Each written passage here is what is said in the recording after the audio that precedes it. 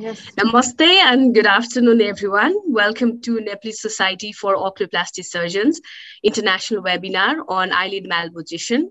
It is organized by Nepalese Society for Oculoplasty Surgeons and co-organized by Nepal Netrojyoti Sangh, Eye Health Program, Rapti and Bahadurganj.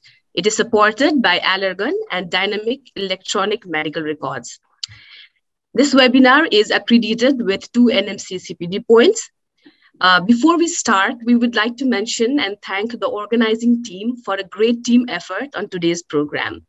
Associate Professor Dr. Ben Limbu as the organizing chairperson, Dr. Ranjana Sharma as the organizing secretary, Dr. Sulakshmi Kotwal as the scientific chair, Dr. Suresh Rasaili as the scientific secretary, Dr. Suresh Raspant and Professor Dr. Elias Shrestha as the scientific coordinator, Associate Professor Dr. Binita Bhattrai as the webinar coordinator, Associate Professor Dr. Kaushal Shrestha as the IT coordinator, and Assistant Professor Dr. Lakshmi Devi Manandar as the CPD coordinator. I am Dr. Diksha Bista. I and Dr. Debraj Bharati will be the moderator for today's program. To start with today's program, may we request Associate Professor Dr. Ben Limbu, President of Nepalese Society for Oculoplasty Surgeons, to please deliver the welcome speech. Thank you. Thank you, Diksha, for that. I would like to welcome our distinguished international speaker, all the way from India, Professor Abhijit ma'am, Professor Tayyab Afghani sir, and also my friend, Dr. Purjanto Tepo from Indonesia. So similarly, I would like to welcome all other NESOS members, the past presidents, and also the past office bearer of the NESOS as a whole. Apart from that, I would like to welcome all our other national speakers, and also like to welcome all the audience from different part of the world. So I'd like to thank the organizer, especially local organizer from the Western region, Dr. Sulakshmi Kotwal, our Vice President, similarly Dr. Elia Shrestha, and all the other, like Dr. Suresh, I know they are so instrumental to bring this webinar today. Similarly, Dr. Home and also Dr. Ashish from the Eastern region helping the Western people. So welcome you all. I hope you all will enjoy another 2 hours with our distinguished speakers, lectures, and then the discussions. Thank you very much.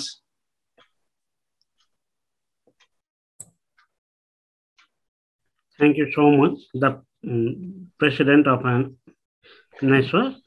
Very warm good afternoon and namaste. Now we move on for the introduction of panelists for today's webinar. Is my slide visible? Yeah, visible. Yes. The first analyst is the mentor of most of young oculoplastic surgeons like us in Nepal. He is director for hospital services, and he heads the orbit and oculoplasty department at Tirganga Institute of Ophthalmology, and he is the managing director at Drishti, the Vision Eye Center in Kathmandu. He is president for Nepal Ophthalmic Society, and he is founder president for NESOS, and he is vice president for Oculoplasty Society of South Asia, and he is former vice president for the year 2018 to 20 for Asia Pacific Society of Ophthalmic, Plastic, and Reconstructive Surgery. And he was awarded by APAO, the APAO Distinguished Service Award in 2014 in Tokyo.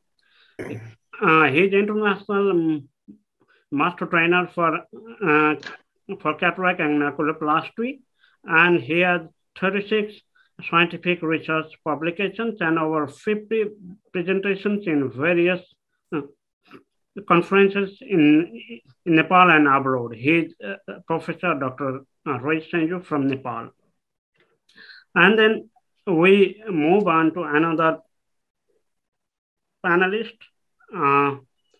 She's from our neighboring country, India, from the city of Nawabs and city of Tasty Kebabs, from the historic city of Lucknow. She is Professor Dr. Abhijit Kaur, and she is an alumnus of King George Medical College, and she is currently working as professor and head of Department of Ophthalmology and in King George Medical University. And she is in charge of oculoplasty and orbis there. And she is a reviewer of national and international journal of ophthalmology and neurology. And she has authored the clinical radiological atlas of orbital disorder by JP publications and written various chapters and oculoplasty for various books. She served as the Oculoplasty Association of India, OPI, as Joint Secretary and President, and currently she is Vice President of OPSA. She is qualified the Health and Hospital Management exam with gold medal conducted by Indira Gandhi National Open University.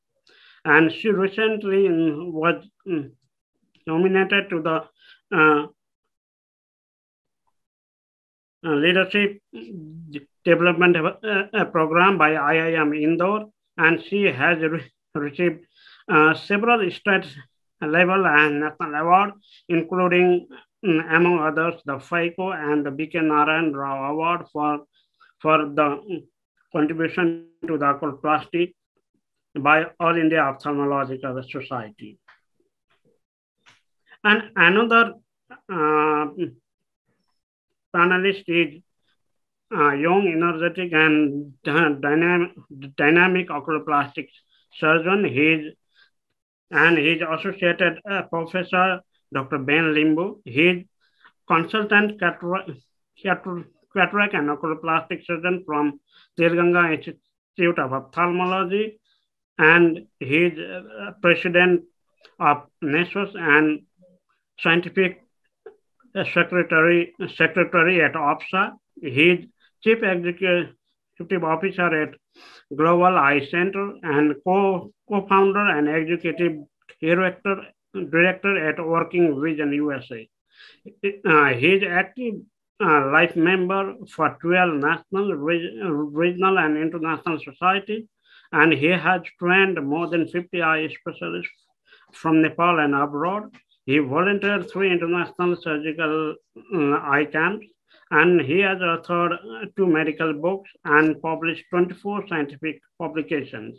He has presented more than 100 presentations at national and international forums, and he has received several awards, including prestigious Sark Academy of Ophthalmology Oration in Subspecialty for Young Ophthalmologists in 2018. And we have another panelist. He is Dr. Purjanto Utomo from Indonesia. He graduated in 1996 from Faculty of Medicine, Universitas Gadjah Mada, Yogyakarta, Indonesia, and he has worked as Dr. PTT at Buru Delmo Primary Health Center, West Sumba, East Nusa Tenggara, and he took his residency program at ophthalmology department at his alma mater from 2002 2004. He took the oculoplasty fellowship program at RS Jakarta Eye Center in 2008 and oculoplasty observership program at Moran Eye Center, Salt Lake City, Utah. Now he works at Ophthalmology Clinic, ROO Subdivision, Dr. Sarji to Hospital, Yogyakarta. Thank you.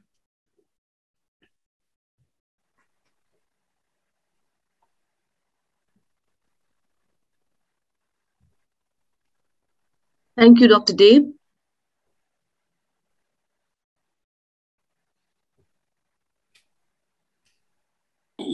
Now moving towards the next panelist, we have Professor Dr. Tayyab Afghani. He is involved in community eye care, and he has dedicated over 3 years of his life in eye care. He graduated in medicine from King Edward's Medical College, Lahore, and he did his post-graduation in ophthalmology from University of Punjab. He also did a diploma in public eye health from University College London, and he's currently working in Al Sifa Trust Eye Hospital, Rawalpindi, as professor of ophthalmology and head of Orbits and Oculoplastic Division. He's also involved in community eye care. He is also the founder editor of Sifa Journal of Ophthalmology and also reviewer of American and British Journal of Ophthalmology. He has around 50 publications in different national and international scientific journals and has presented around 60 scientific papers in different national and international conferences. He has been awarded twice, both by Asia Pacific Academy of Ophthalmology as well as by Ophthalmological Society of Pakistan. Let's welcome Professor Dr. Tayyab Afghani from Pakistan.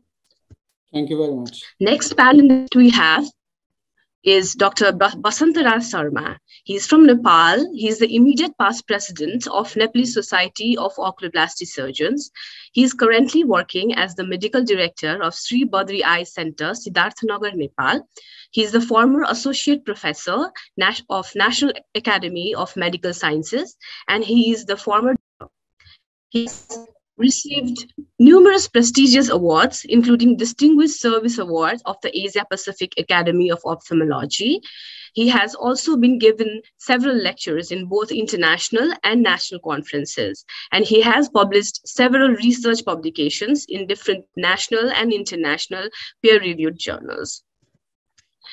Next panelist we have from Nepal, Dr. Suresh Rajpant. He is a cataract and oculoplastic surgeon. Currently, he is working as clinical director and head of the Department of Oculoplastics from Geta Eye Hospital. He has received various awards, including Distinguished Service Award by Asia Pacific Academy of Ophthalmology in 2018, Nicole Grassett NNJS Award. He has also received Prabal Jan Seva Sri Award for his dedicated work. Now we will move on with the presentations, and for that, may I request Dr. Deb to proceed forward. Thank you. Thank you, Dr. Diksha. Now the presentation will be up 12 minutes, and there will be warning in 10 minutes, and three minutes is awarded for the commenters to comment. Now, may I call upon the first presenter. She is Professor Dr. Ilya Shrestha, and will talk on the eyelid revisited. And I will like to invite Basant sir for the comment.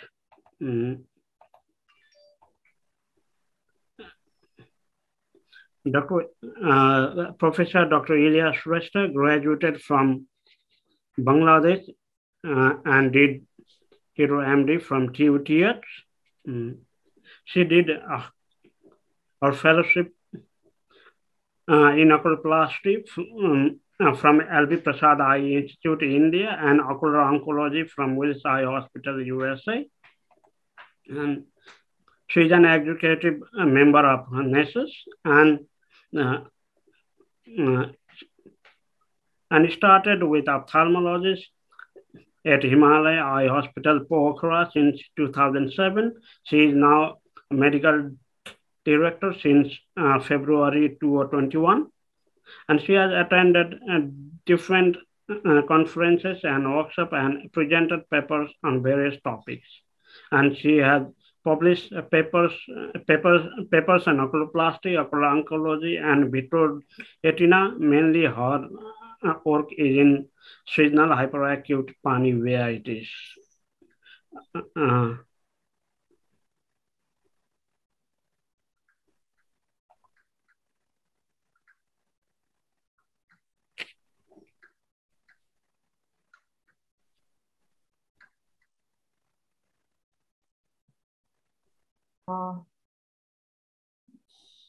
Good evening, everyone.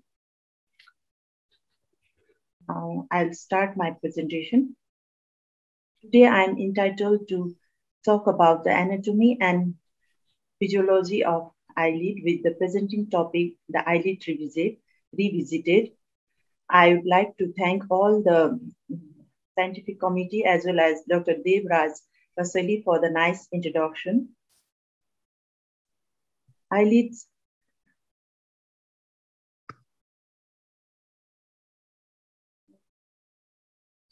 Hello. Am I audible? Yes. Nice slide. Okay. Eyelids develops from the surface ectoderm in front of the developing cornea at the age of, it begins at the age of 18 weeks and it fully develops at the age of 5 to 6 months of gestation. Eyelids are divided by palpebral sulcus into orbital and tarsal part. Both upper and eyelid meet at medial and lateral canthus. Lateral canthus is in direct contact with the globe and forms the 60-degree of angle when the eyelids are wide open, while the medial eyelids are rounded and it is separated by lacus lacrimalis, in the center of which there is caruncle lacrimalis. Eyelid margin is divided by lacrimal papilla, which accommodates lacrimal punctum into two parts, lacrimal portion and ciliary portion. Lacrimal portion is the medial part which extends from the punctum to the medial canthus, and the ciliary portion is the lateral portion and extends from the punctum to the lateral canthus. Ciliary portion consists of the eyelashes. Eyelashes, the lifespan of eyelashes is around 100 to 150 days, and different glands opens into the follicles of eyelashes. Skin of the eyelid is very thin and elastic, and it is lined by keratinized stratified squamous epithelium. Subcutaneous tissue of the skin is very loose and rich in elastic fibers and is devoid of fats. Thus, it is readily distended by fluid or blood. The main protractors of the eyelids are orbicularis oculi. It has different parts, orbital parts, palpebral parts, which is again divided into preseptal and pretarsal portion, lacrimal part, which constitutes Horner's muscle, which helps in the lacrimal pump mechanism. Ciliary part, which is along the lid margin, constitute Riolan's muscles, which helps in the eyelid to remain in opposition to the globe.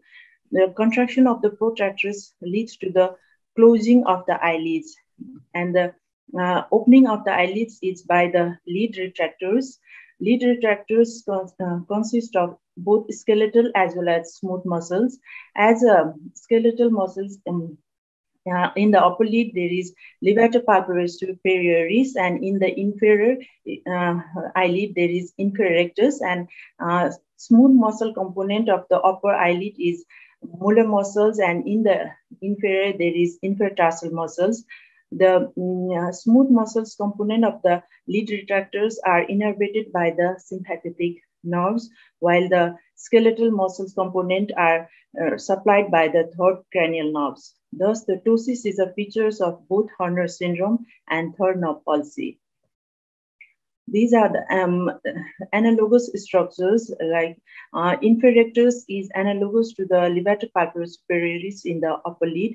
Capsulopalpebral fascia is analogous to the levator aponeurosis. Inferior tarsus muscle is analogous to the molar muscles, and Lockwood ligaments or clipboard ligaments is is analogous to the Whitnall's ligament. It is at the level of Whitnall's and Lockwood ligaments, the direction of the levator palpebrae superioris and inferior changes into the vertical direction. Orbital septum is a multi-layered fibrous structure of the eyelid which separates the eyelid from the contents of the orbital cavity. It is strong on the lateral side than on the medial side. Pre-aponeurotic pad of fat is a very important landmark in the eyelid surgery. These are removed in the correction of the steatoblepharon during the blepharoplasty, and there are 2 pad of fat in the upper eyelid, while in the lower eyelid there are 3 pad of fat. Medial palpebral ligament attaches the medial end of the tarsal to the lacrimal crest. It has anterior and posterior head. Anterior head or superficial head is attached to the anterior lacrimal crest, anterior to the lacrimal sac, and it divides into upper limb and lower limb, which encircles the canaliculi and helps in the lacrimal pump mechanism, while the posterior head or deep head is attached to the posterior lacrimal crest to the posterior to the lacrimal sac. Lateral palpebral ligament attaches the lateral end of the tarsal plate to the orbital margin, and horizontal laxity of the eyelid is usually due to the lengthening of the lateral canthal tendon. Arterial supply of the lid is mainly from the internal carotid artery as well as from the external carotid artery through the different anastomoses and the arches, which in the marginal and the peripheral, they form the marginal and peripheral arcades and supply the lids. And venous drainage of the pre-tarsal structures are drained in the ophthalmic and angular vein medially, while laterally it is superficial temporal vein, and the post-tarsal vein structures are drained in the facial vein and the pterygoid plexus. Lymphatic drainage is laterally, it is drained into the preauricular and parotid nodes, and medially it is drained into the submandibular nodes. Sensory supply of the lids is through the ophthalmic and maxillary division of the trigeminal nerves. Eyelids function as different function, like it reconstitutes in the tear film, maintains the integrity of the cornea, position of the globe, regulates the amount of the light, provide the protection from the particles, and coverage of the eye during the sleep. It has different movements. Opening is by the eyelid retractors. When contraction of the eyelid retractor causes opening of the eyelids. The primary eyelid retractors are levator palpebrae superioris, while secondary are the molar muscles, and axillary elevators are the frontinalis. Opening of the eyelid begin in phase like opening of the eye lower. In opening movement, lower eyelid is much slower than the upper eyelid, and it has zipper-like movement. Upper eyelid moves vertically upwards, while the lower eyelid moves laterally in horizontal direction. Opening of the eyelid is bilateral, symmetrical, and identical in direction and amplitude, because levator of the 2 upper eyelids acts as yoke muscles and follow the Herring's law of equal innervation. So when there is unilateral myasthenia or unilateral congenital ptosis, lid on unaffected side is retracted in an effort to elevate the ptotic lid. There is reciprocal innervation pattern also exists between the levator muscles and orbicularis oculi muscle. When the levator receives maximum innervation during opening, orbicularis receives minimum innervation and vice versa. Thus, these muscles also follow the Sherrington's law of reciprocal innervation. Closing is by the protractors like orbicularis oculi. That's why we have a good night's sleep in the night time. Blinking can be divided into voluntary and involuntary types. Involuntary blinking are further subdivided into spontaneous and reflex blinking. Spontaneous is a common form of blinking which occurs without any obvious external stimuli. Average rate of spontaneous blinking is 15 to 20 minutes. And the duration is 0.5 to 0.4 seconds. The blinking is present even in the blind, hence no retinal stimuli is required, and there is no discontinuity of visual sensation during blinking. It has a zipper-like movement from while closing. The closing starts from the lateral canthus and towards the medial canthus, thus helps in the displacement of the tear film to the lacrimal puncta.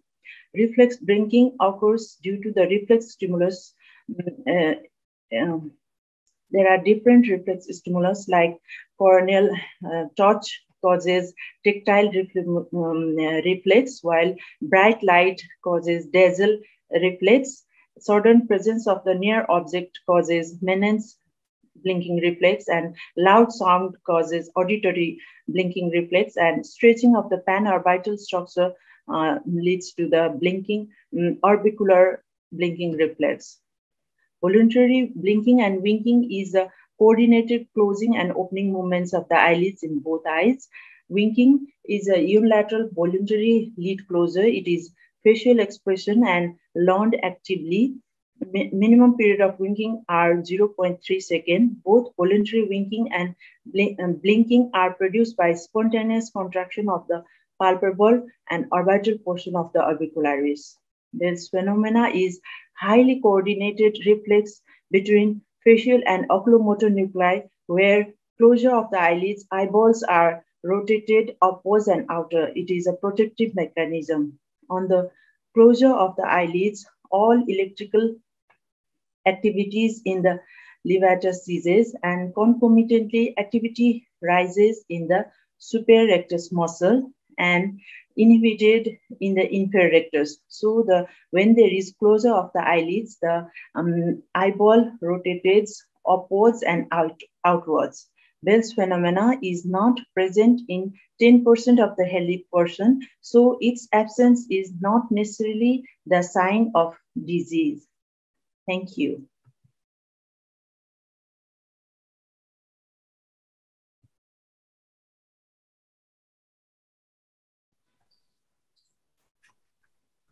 Okay. Sorry for joining late. Can everybody hear me, please? Yes, sir. Okay. So I think, thank you so much, Dr. Ilya, for that very excellent and comprehensive presentation. I think there's not much that we can add to here, except that I would like to like to specify that these are points not just for the surgeon. And I think these are points that have to be remembered before doing surgery. I would like to stress the fact that a lot of these, the anatomical and the physiological factors, when you are sitting with your patients and discussing, because a lot of the eyelid malpositions, one of the end results is also you have to get a fine cosmetic result. And a lot of times it is not possible to get an absolute natural outcome for whatever you're doing, like whether it's ptosis surgery or whether it's tumor excision, whatever kind of surgery you're doing in the lids, it's very difficult to get the exact natural position or natural look. But a lot can be done by explaining. So it becomes very imperative these days that all these anatomical factors, like, whether it's Hering's law or whether it's physiological blinking, or lag of thalamus, these all have to be explained to the patient. So I think that's all I would like to add. Otherwise, it's a very comprehensive presentation. Everything is available in online and on textbooks. You can go through it. But all I would like to stress is make it a habit of talking with the patients regarding the certain anatomical and physiological aspects of your surgical procedures also. Okay. I think we are short of time right now. So I think I would request the host to please continue with the next topic. And if there are any more questions, we'll be willing to answer at the end of the during the panel discussion. Thank you very much, Dr. Ilya, and sorry for being late. No problem, sir. Thank you, sir. Thank you, Professor Dr. Shrestha, for the wonderful and excellent presentation. And and Basant sir for the comments. Now I would like to request all the participants to write the queries, if any, in the chat box, and we'll discuss at the last of the presentations. Now, may I call upon second presenter. He is Professor Dr. Tayyab Afghani from Pakistan. We have already introduced him, and he will talk on sling materials in TOSIS. And I would like to invite Professor Dr. Abhijit Kaur ma'am for the comments.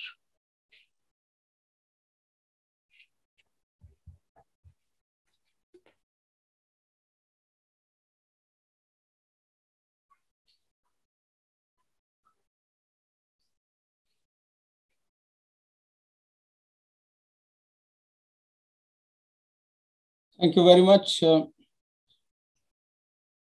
I hope I'm heard, I'm audible. Yes, sir.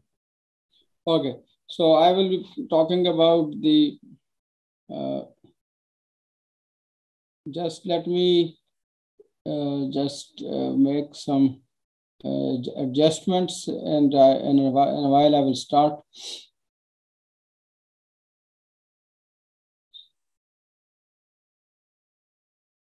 Okay, I will be talking about different materials for sling surgery, and this is one of the commonest, the TOSIS is one of the commonest procedures which we are doing that.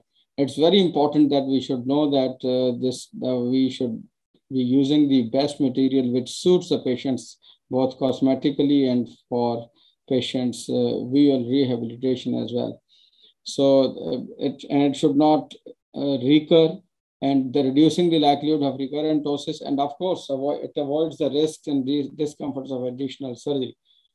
The effectiveness and rehabilitation of the surgery may have cosmetic implications to the patient. TOSIS surgery is under development for almost 100 years and is still under refinement, and sling surgery is the commonest procedure.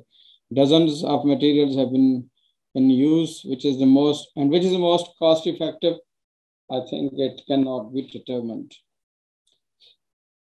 Different types of materials which I looked into the literature and what we have been using from the last 25 years.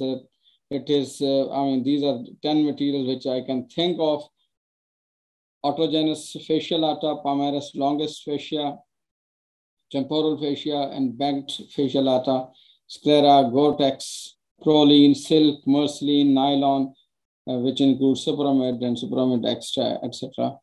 And what is the ideal? I don't think the ideal is actually the one which does not cause any recurrence. There is no infection, there is no granuloma, there is no slippage, and it is stretchable, and doesn't cause lid lag, and it is affordable, and it is for all ages. Does it exist? I don't think it does exist. So first of all, we talk a little bit about the autogenous fasciolata, which is actually the most desirable material, currently gold standard. And it got a low rate of complications such as infection, extrusion, and breakage in granuloma formation. However, it is not as suitable in children under 3 years of age, where it's difficult to harvest in infants, and the possibility of permanent thigh scars makes it an unattractive choice. And of course, there is a need for a second surgical site to harvest the fascia. It may cause cicatricial contracture of the upper eyelid, which cannot be easily repaired. However, it still remains the gold standard so far. Palmaris longus tendon is good for children. This is the location of the palmaris longus, and it is the most commonly used tendon graft in orthopedics. It can be safely harvested through small incisions, 2 incisions of 1 centimeter apart, and it is completely developed at birth because it has got a higher tensile strength than an equal portion of fasciolata, and its densely arranged connective tissue fibers. It is considered as a living suture. So it's good and for the children. Banked fasciolata is irradiated or lyophilized and allogenic, is an alternative sling. The material And however, early resorption may lead to higher rate of recurrence, and fibrous transformation may result in band that is difficult to revise. A cross-infectious disease is another problem. Gore-Tex or expanded polytetrafluoroethylene, or in brief PTFE, is also one of as a good material which is in use, and it is a synthetic microporous polymer comprised of nodules interconnected by multidirectional minute fibers. It is most effective material for frontalis suspension surgery, and it is, some consider it to be the recurrence rate is almost nil up to 15%. However, its porous nature, one thing, it results in proliferation of bacterial contamination, resulting in a high risk of soft tissue complications. And however, the micropores are too small to allow infiltration of fibrovascular tissues, so that they can be easily removed or manipulated to adjust the eyelid height. The fibrovascular tissue is strong enough to maintain a sufficient eyelid height even after removal of the material. Silicone rod tube currently very popular all over, I think in the subcontinent, and we have also been using the last 10 years or more. Some call it the least, however, some call it the least successful, but it depends on what are your results. It does not integrate with the fibrovascular tissue. It may therefore result in recurrence, which may be up to 50% in some of the series. As for complications, lag of Salmas and herniation have been frequently reported. The most valuable advantage of the silicone rod is its elasticity and adjustability, which allows complete eyelid closure and adjustment for the appropriate upper eyelid height. The silicone rod may therefore be best appropriate for patients with poor Bell's phenomena, like myasthenia gravis, third-nerve palsy, CPEO. Silicone rod sling reduces the use of artificial tears and lubricants in these patients. Merceline mesh has been in use in the past, most likely, I don't think anyone is using at the moment, but this is just still a part of the armamentarium for sling in NESOS. It is made of a polyester fiber manufactured by machine knotting process, and the mesh acts as a permanent scaffold, supporting fibrovascular ingrowth, thereby reducing the risk of slippage and providing a long-lasting upper eyelid height. However, other studies reveal relatively higher incidence of sling extrusion and granuloma formation infection. We used to use it about a couple of years back, 10, 15 years back, and we were not very much satisfied. And so we have actually almost given it up. Now, the proline, nylon, silk, these is also some of the sling materials.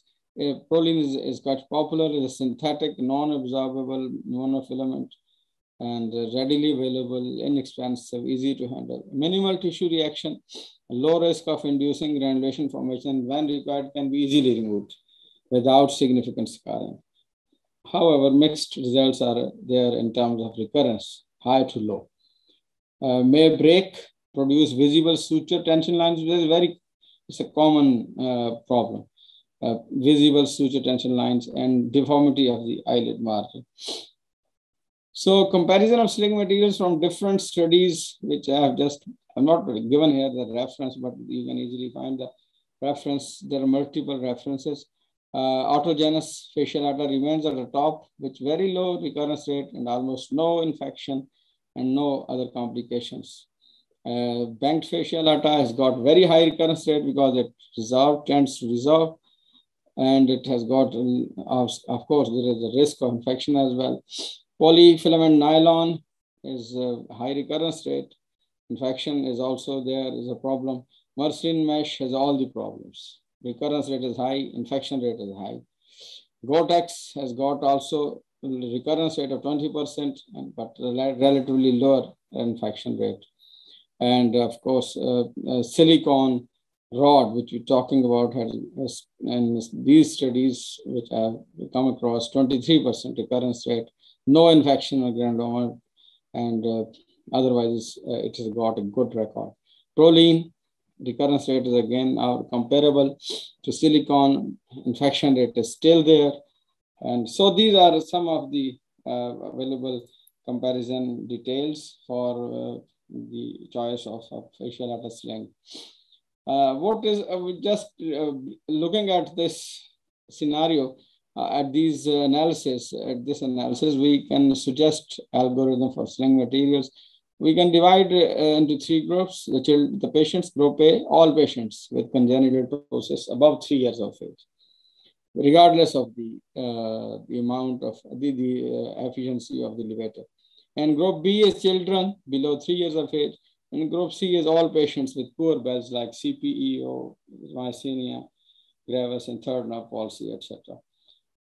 So group A, where all patients with congenital ptosis above 3 years of age, regardless of the function of the levator, we will go, well, actually, it says something I have, just to make you clear that I am a great proponent of the levator resection, and even in the poor levator. So, but we are talking here of sling materials. That's why I'm talking in that reference. So all patients in group A with congenital ptosis above 3 years of age will have autogenous facial lata remains the top choice, followed by silicone rod and Gore-Tex. And group B is children, since in children facial lata is not available properly. So palmaris longus is a good suture. Silicone rod is a good choice. And proline also can be used because it can be easily removed afterwards when we revise and when we opt for better options in the later part of the child's life. Group C is all patients with poor fill because of adjustability and flexibility. Silicone rod remains a very good choice. So in summary, for the last 100 years, we are in search of ideal sling. Autogenous facial lata is best option so far. Synthetic materials are more readily available and are not associated with donor site morbidity or cross infections. But however, the synthetics have high recurrence rate with high risk of extrusion, infection, granuloma formation, and breakage after trauma. Thank you very much. Thank you, Dr. Afghani, for that very elaborate and well-researched talk. Basically, I would just summarize by saying that the two major requirements for any material which is to be used for a sling is that it has to be inert, it has to be biocompatible, and it has to have a longevity. So on these three accounts, primarily the autologous tissues, most often the fascia lata, and the silicone do the best. With regard to the propensity of infection, I have a little reservation, although different people have their own opinions. Infection, I feel, is not a problem of the material. See, a material can cause an inflammation. It cannot cause an infection. So if we are talking of infection, we need to look at the handling of the material and the handling of the tissue.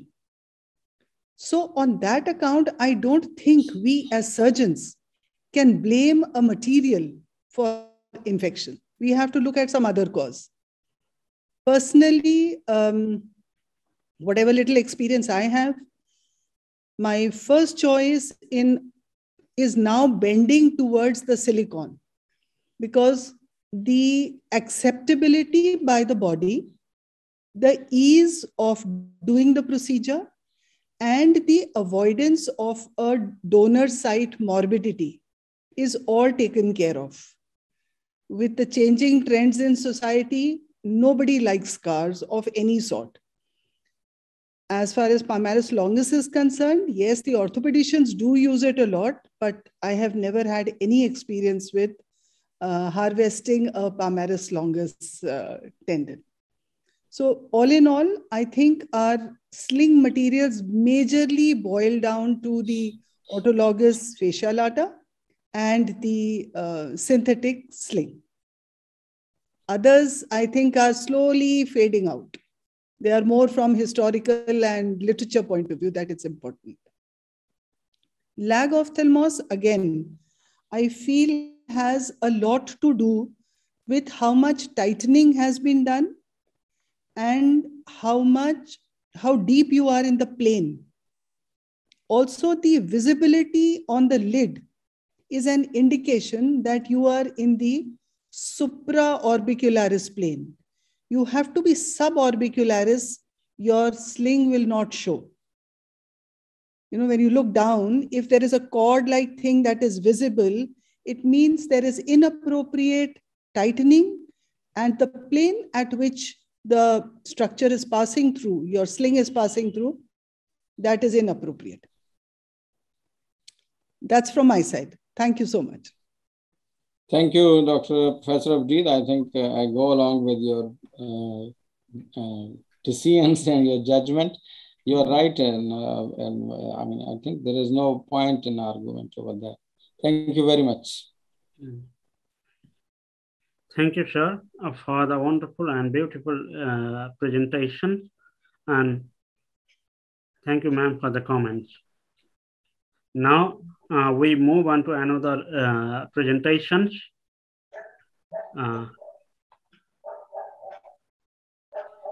May I invite Associate Professor Dr. Kaushal Shrestha. He will talk on safety and efficacy of open versus closed technique of frontal sling surgery. And I will may I invite Dr. Purjanto Tepo for the comment. Associate Professor Dr. Kaushal Shrestha graduated from St. Petersburg State Medical Academy and postgraduate from Namspear Hospital. He did fellowship from Arvind Eye Hospital, India, and observership at Casey Eye Institute, USA. Starting with general ophthalmologist, he worked as oculoplastic surgeon at Alumni Eye Institute for 9 years, and at present he is at Universal College of Medical Science and Meenakshi Eye Center at Bhairahwa. He has participated in various conferences and workshops. He has numerous presentations at peer-reviewed journals. Thank you, Dr. Dev. Namaste and good evening, respected seniors, guests from neighboring countries, and dear colleagues. I'm feeling very happy to be here in this great oculoplasty webinar, Eyelid Malposition. Now I am going to talk about the safety and efficacy of open versus closed method of frontal sling surgery for the ptosis with poor levator action. Okay, ptosis denotes the drooping of upper eyelid, mainly upper eyelid. It is of various etiologies and of varying degree, and it may be unilateral or bilateral. And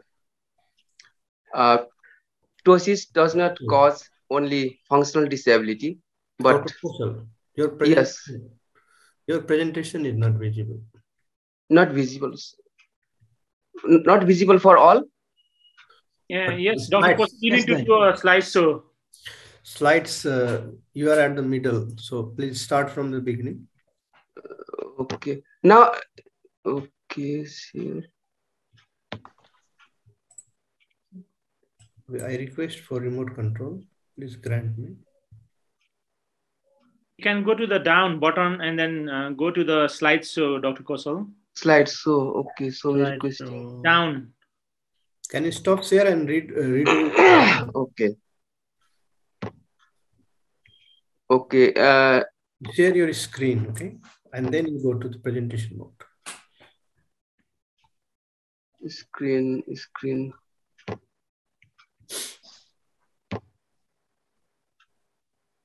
Yes. Now visible? Yeah, visible then. Please go for Yes. Okay, from thank you. Then. Okay. Today's topic is safety and efficacy of open versus closed method of frontal sling surgery for ptosis with poor levator action.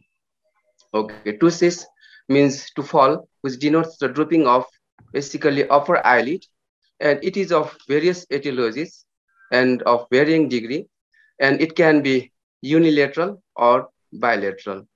And ptosis does not only cause functional disability, but it causes cosmetic deformity, and it is perceived by people as less intelligent and more negatively as compared to the uh, uncorrected and corrected uh, ptosis. And ptosis conditions with poor levator action presented in our clinic were mostly simple congenital ptosis and ptosis with Marcus Gone jaw winking phenomenon, which is a type of synkinetic ptosis due to the abnormal aberrant connection between the uh, trigeminal nerve, branch of trigeminal nerve, which supplies the external pterygoid, and the branch of oculomotor nerve, which supplies the levator muscle. And also we got the ptosis in case of third nerve palsy and in ocular myasthenia. And we had few cases of ptosis associated with oculopharyngeal muscular dystrophy. And actually, these two patients are brothers and sisters, and there are other cousins and sisters who had the same problem. This also is not uncommon blepharophimosis syndrome we had in our study period. And frontal sling is the choice of operative procedure for severe ptosis with poor or absent levator function, which works by connecting the eyelid to the brow with a sling material by utilizing the power of frontalis muscle to elevate the poorly functioning eyelid. The study was carried on Lumini Eye Institute and Research Center as a prospective randomized interventional study for 2 years duration. And we included unilateral or bilateral moderate to severe eyelid ptosis with poor or absent levator function, and of all etiologies, and we include all age group. And we started our evaluation, preoperative evaluation with palpebral facial height, marginal reflex distance, and of course, levator function test, and other ancillary tests like extraocular movement, corneal sensitivity, Bell's phenomenon, Surmer test, slit time examination, and sometimes, if need, tensilon test and ice pack test, and photographs. And surgical procedures were carried on under general or local anesthesia with the single Fox pentagon loop technique and open and close method with using 0.78 millimeter silicone rod. In case of closed method, Fox pentagon was marked. The two pre-tarsal skin incision 8 to 10 millimeter apart, 3 to 4 millimeter above the eyelashes was marked, and two brow incision made, and a forehead incision approximately 1 centimeter above the brow were made. And silicone rod was passed along the mark and retrieved through the forehead incision and passed through the sleeve. And it is not, we didn't make any knot, and it is buried inside the forehead incision and closed with 6-0 Vicryl. And for the children who underwent surgery under general anesthesia, we put thrust suture overnight to prevent the corneal exposure. And in case of open method, we made a crease incision and dissect the orbicularis and make the find out the anterior surface of the tarsal plate. Then we fix the sealing material with the 60 proline suture at 2.8 to 10 millimeter apart. Then, as like in close method, we pass the rod along with the pentagon mark, and retrap through the supraorbital forehead incision. Then again, we passed both the ends through the sleeve without making knot. Then first we make the crease suture. We applied the crease suture before adjustment of the eyelid crease or eyelid height. So after this making this crease suture, we adjusted the height and make the contour as much as beautiful. Then we buried this sleeve under the forehead incision and close the forehead incision with bilateral suture. And post-operative evaluation included height of the lid, contour, crease, whether crease is present or not, and symmetry between the two eyes, and complication if any. There were 95 patients with 121 eyelids, and the minimum age of the patient was 1 year, and the oldest patient was 70 years, and number of male patients was little bit more than female, and 90% of the patients fall under the 30 years of age. And most common type of ptosis we operated were simple congenital ptosis, followed by blepharophimosis syndrome, traumatic ptosis, ocular myasthenia, oculopharyngeal myotonic dystrophy, Marcus-Ghon ptosis, and Thornov palsy, and one case was of unknown etiology. And there are two among two methods of surgery that the distribution is equal in both the group. And satisfactory result we defined as a 2 to 4 millimeter of margin reflex distance, one, and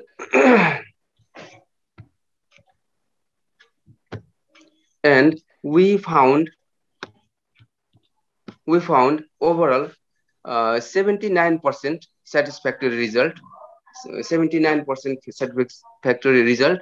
And if we look method wise, there is 80% in closed method and 78% in open method. We got the satisfactory outcome. And symmetry, if we see the symmetry of the eyelids, there was symmetry, 71% symmetry we found in open group and 76% in closed method group. And if we see the lid crease, presence of lid crease after surgery, there are lid crease present in 75% in open technique and only 53% in closed technique, which is statistically significant. And among complications, we had under correction was the most common complication, which occurred in 22 patients, which is 18% of the patients had under correction. Out of those patients, 8 patients were happy with what we could do. They don't need any additional intervention.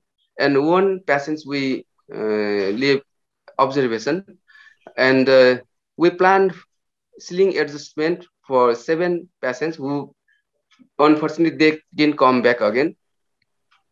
2 minutes remaining. We readjusted one-time sling readjustment in 3 patients, and likely there are 2 patients with sling ptosis one was improved with crease one revision and one with lost follow-up.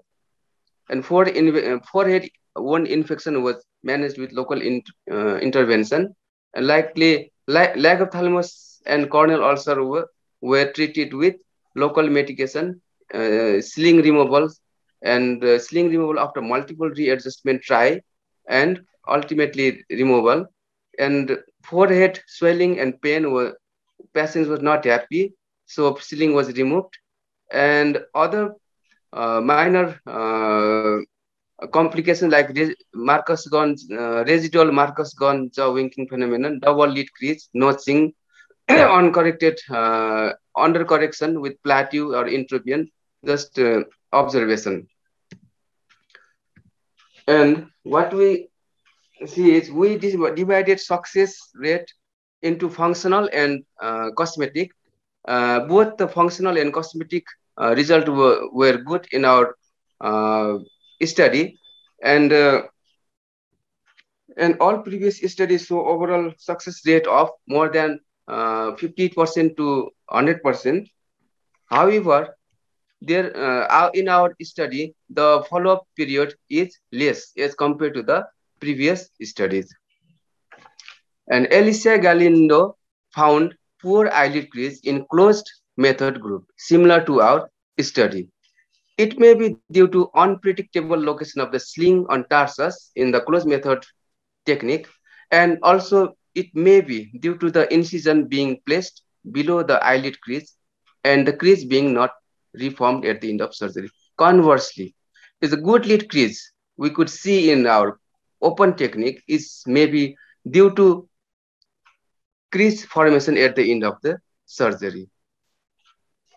And we had exposure keratopathy in 4 cases, which is similar to the result mentioned by Carey and Carter SR. We removed sling in 3 cases of closed method group. In 1 case of keratopathy in open method, we managed it with topical medication. And despite of direct visualization and fixation of sling onto the tarsus, lash ptosis is observed in initial few cases in open group. We think it is maybe due to learning curve because we see this problem in initial cases. And it may be due to position of the silicon rod on tarsus close to the eyelid margin. And 1 case of granuloma and wound infection and exposure of the silicon material, we had to remove the silicon rod. So follow-up time is shorter in our study and not uniform for all the patients. It is because of it may be due to positive or negative effect on the noted success rate. Because if patients are satisfied, happy, they don't want to go again hospital. If they are frustrated, they are not happy, they don't want to go hospital again. They think it will be same if you go to the hospital again. And photography is not available for all the patients. It's our weakness. So silicone rod remains the reasonable material of choice for frontal sling for ptosis with poor levator action. It may be due to easy availability, can be easily revised or replaced in comparison to other materials. It is safe choice in patients at high risk of keratopathy, as we can reverse the procedure if anything happen beyond our aim, or if there is a problem with severe keratopathy, we can just remove the sling material.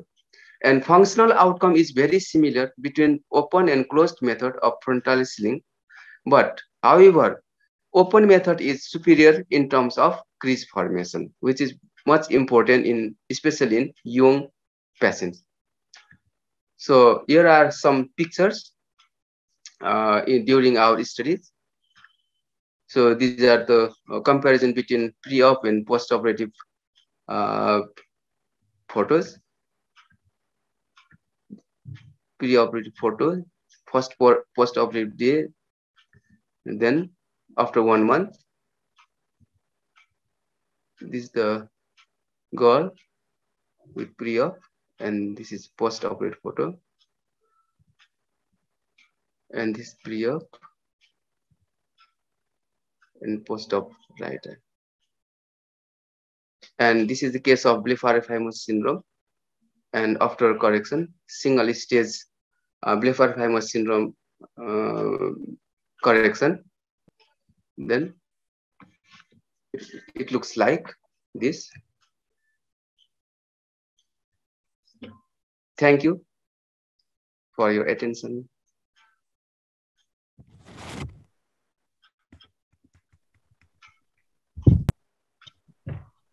Thank you.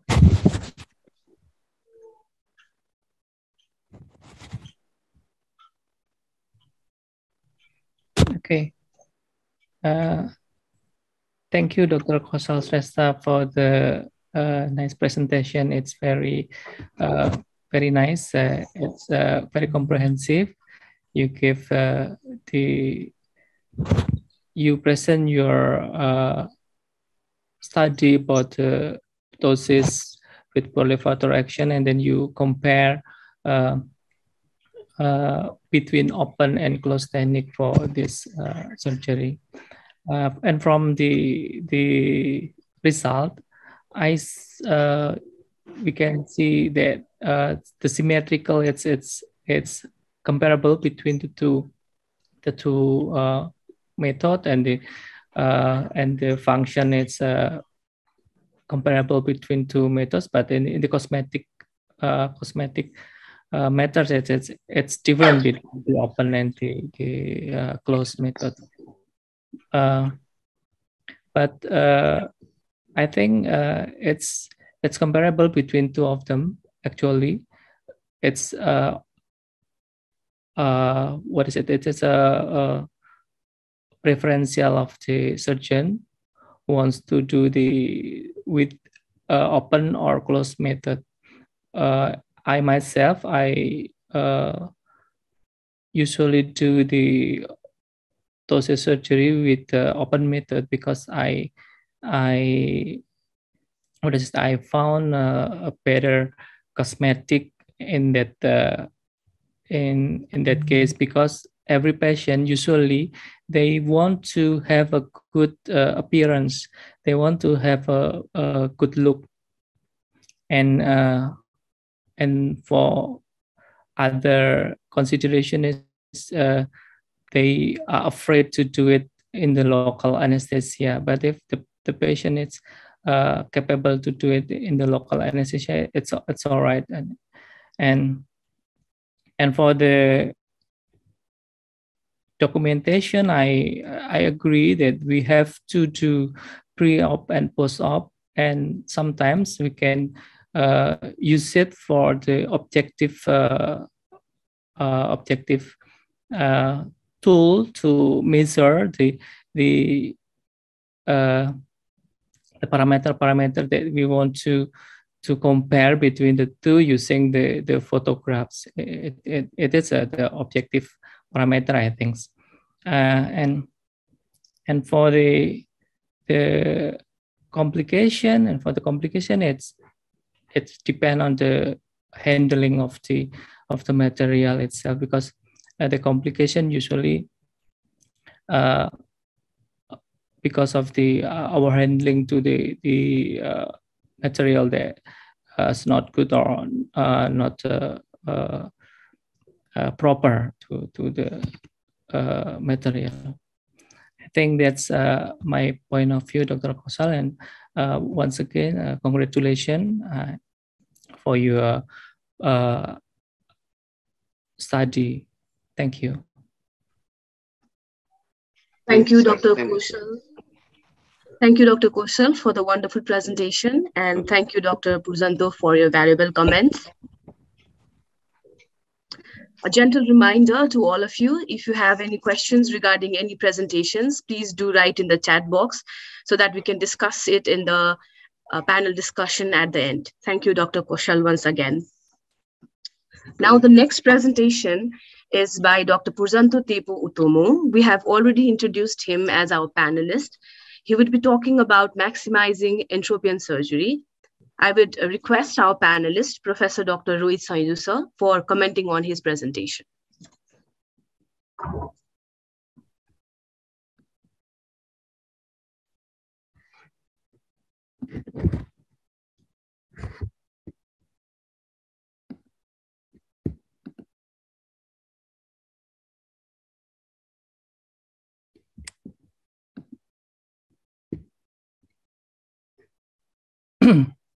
Good evening, everyone.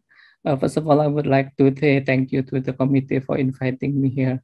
This evening, I would like to talk about maximizing entropion surgery. I have no financial interest in this presentation.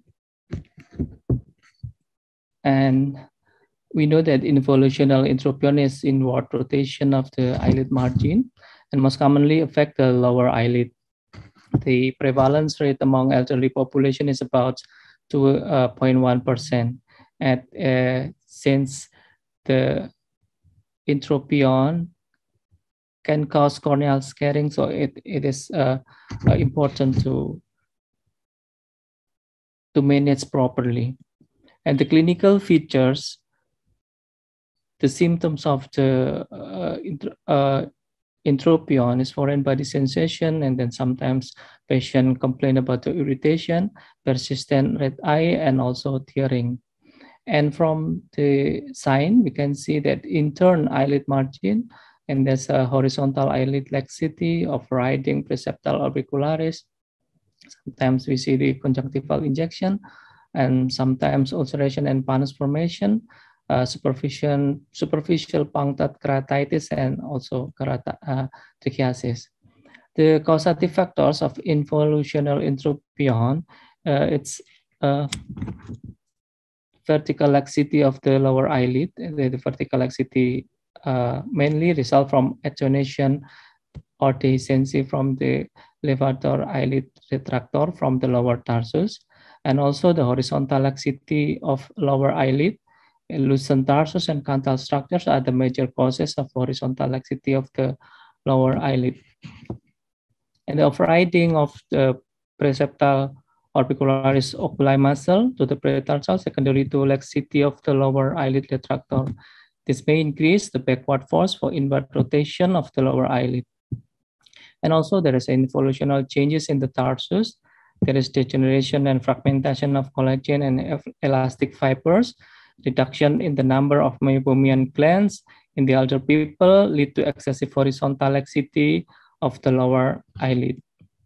And this is the tarsus, there's moderate to severe degree of degeneration, and also in the conjunctiva, we find a subacute inflammatory cell infiltration.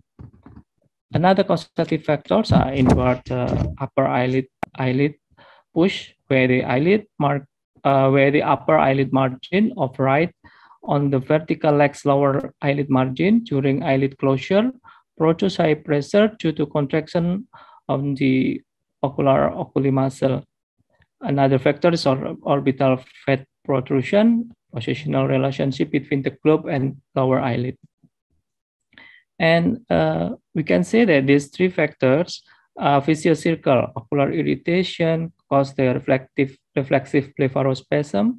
Reflexive blepharospasm cause the inward rotation of the eyelid margin, and inward rotation of the eyelid margin cause the ocular irritation, and it's can cause one another. In managing this involutional entropion, we have to consider the factors that produce the condition, hope for the best result. But still, the problems in the entropion surgery is the high recurrence rate. And so we have to find the best surgery method. How to maximize entropion surgery? First, I think it's the technique has to address causative factors. We can make a correction of the vertical laxity, or correction of the horizontal laxity, and the prevention of the oculi muscle overriding. We can one technique is a waist procedure with the full thickness transverse eyelid split to create eyelid scar to prevent the preseptal oculi muscle of writing, but it says it has a recurrence rate 10.6% until 26%. And but still, the combination method is better than single method. The single method only correct one causative factors, and it's have a high recurrences. And the combined procedure correct two or more causative factors. Thus, it's lowering the recurrences rate. And we can also consider the approach of the surgery, whether it's transconjunctival or transcutaneous approach.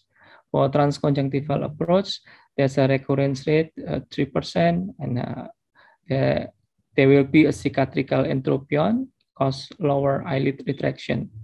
And for the transcutan, there's a recurrence rate 0% until 4%, and it's create a more significant anterior lamella scar.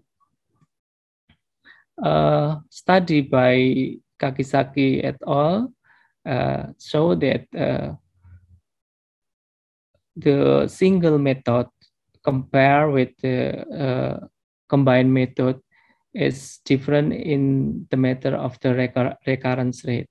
The single method usually have a high recurrence rate, and the combined method have a lower recurrence rate.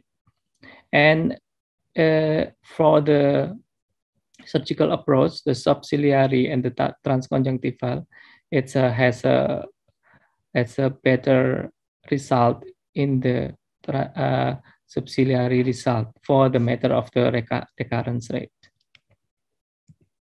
And this summary for this presentation, that we have to identify what are the causative factors, and to perform the combination surgery technique to address the cause in order to have a maximum entropion surgery result.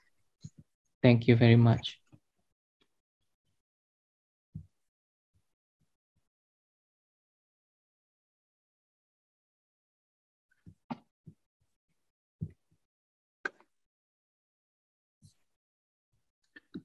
Hi, Dr. Tipo, how are you? I'm fine, Doctor. Good to see you. And I'm glad that I've been in your university, Gajah Mada, in Yogyakarta. Yeah. Yes. Thank you for a very nice presentation. And you have elaborated very well the etiopathogenic conditions which should be tackled during the correction of involutional entropion. And I again re-emphasize that what you are going to deal should be in the mind first, before you put the sutures on your patient. So just again emphasize that the etiopathological factors for involutional entropions are horizontal lead laxity, vertical lead laxity due to dehiscence or disinsertion of the retractor, and overriding of preseptal auricularis and pretarsal. On top of that, other factors are also associated there, like tarsal thinning by the senile changes and orbital fat atrophy, which can also cause the inophthalmos of the globe, making the little bit component for the involutional entropion. As there are many publications on the single versus combined procedures for the involutional ptosis, not entropion, sorry. So we should tackle each and every etiopathologic factor. So if you see there is a horizontal lead laxity, the which procedure cannot give the proper correction. So you have to tighten the lead, and you have to correct the dehiscence or disinsertion of the retractor by doing the Jones or Weiss procedure, and at the same time prevent the overriding the preseptal and pretarsal muscle by putting the lead everting sutures or quicker sutures. So combined procedure is always better. It is with high success rate and low recurrence. It is already proven by the many studies. And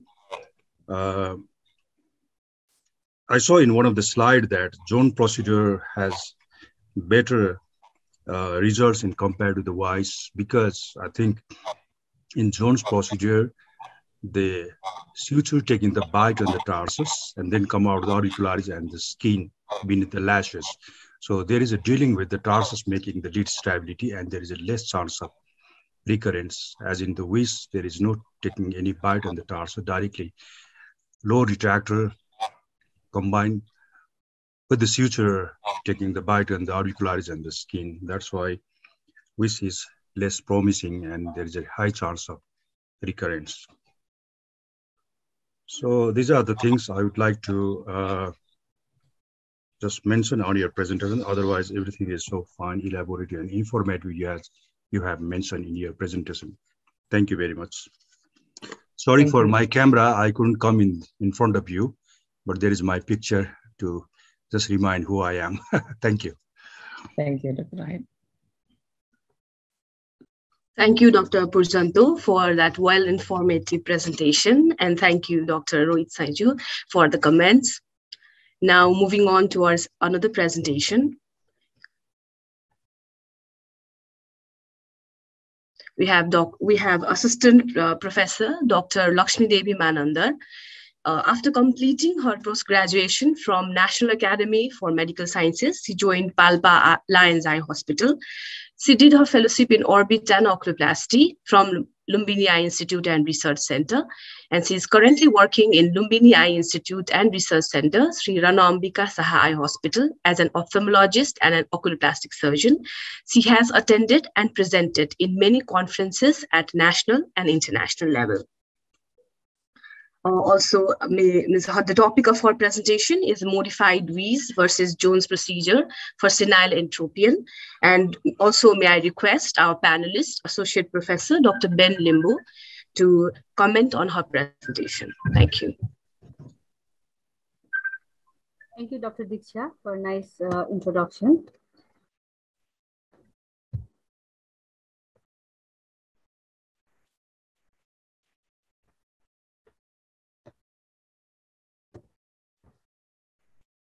Am I audible? Yes. Okay. So good evening, all. The topic for today's presentation is modified WIS procedure versus Jones procedure for entropion correction. So I have no financial disclosures to make. Lower eyelid entropion is commonly acquired eyelid malposition affecting aging population. It may cause foreign body sensation, tearing, ocular irritation, corneal ulcer, resulting in sight loss, and it may even cause eye loss. So the surgical therapy is considered as the treatment of choice, which has shown positive impact on the quality of life. Several surgeries have been described to correct involutional entropion of lower eyelid. However, recurrences have been frequent with many of these techniques.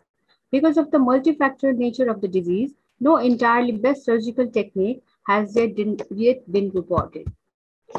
So a prospective study after the ethical approval from Lumbini Eye Institute and Research Center was carried out in the Department of Oculoplasty for the duration of 1 year from 2019 to 2020.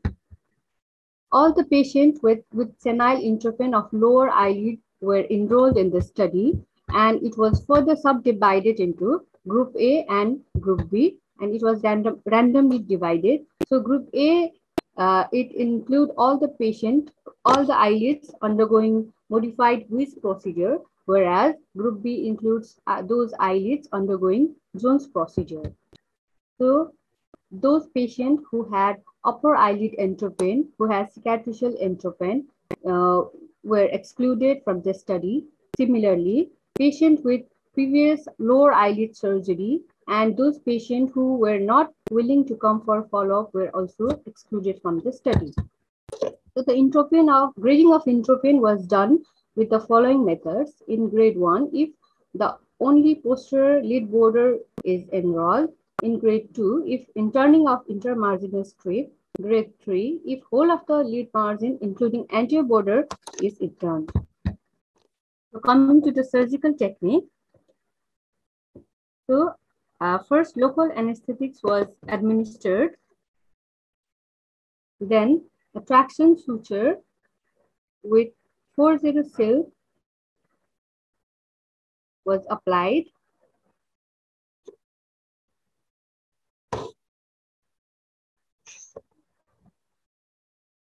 Then lower lid was everted with the help of Jaeger spatula, and a horizontal incision was made through conjunctiva and the lower lid retractors, just inferior to the lower tarsal border.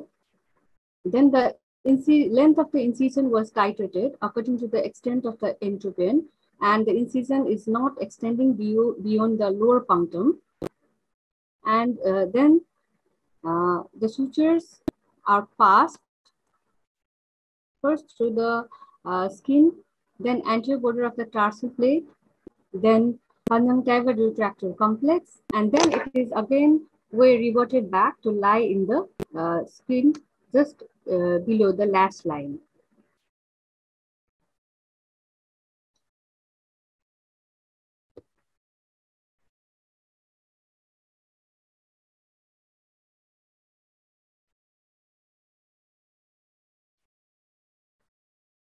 The 3 sutures were passed, medial, central, and lateral sutures.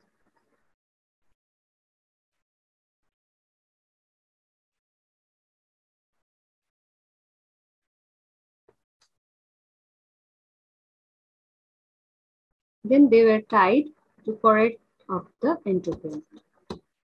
So next we have is the Jones procedure. So here also, to start off with, the local anesthetics to the entire length of the lid. Then horizontal incision is given around 4 millimeters away from the lash line. Then the orbicularis muscle was dissected.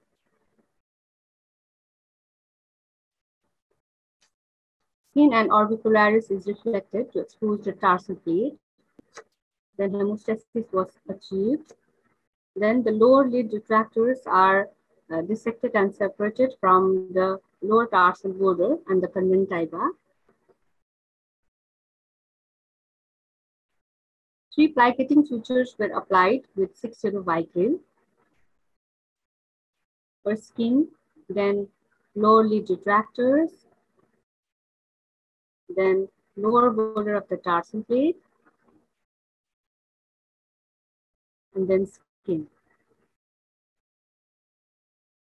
So here we can close the skin either in single setting or in the same setting like we did in this surgery.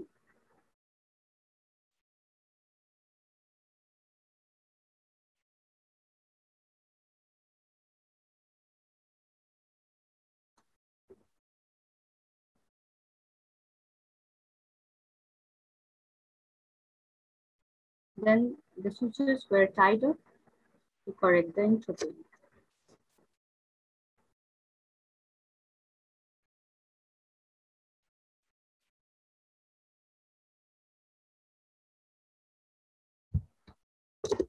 So suture removal was done from day 7 to 2 weeks, depending upon the need in both the procedures.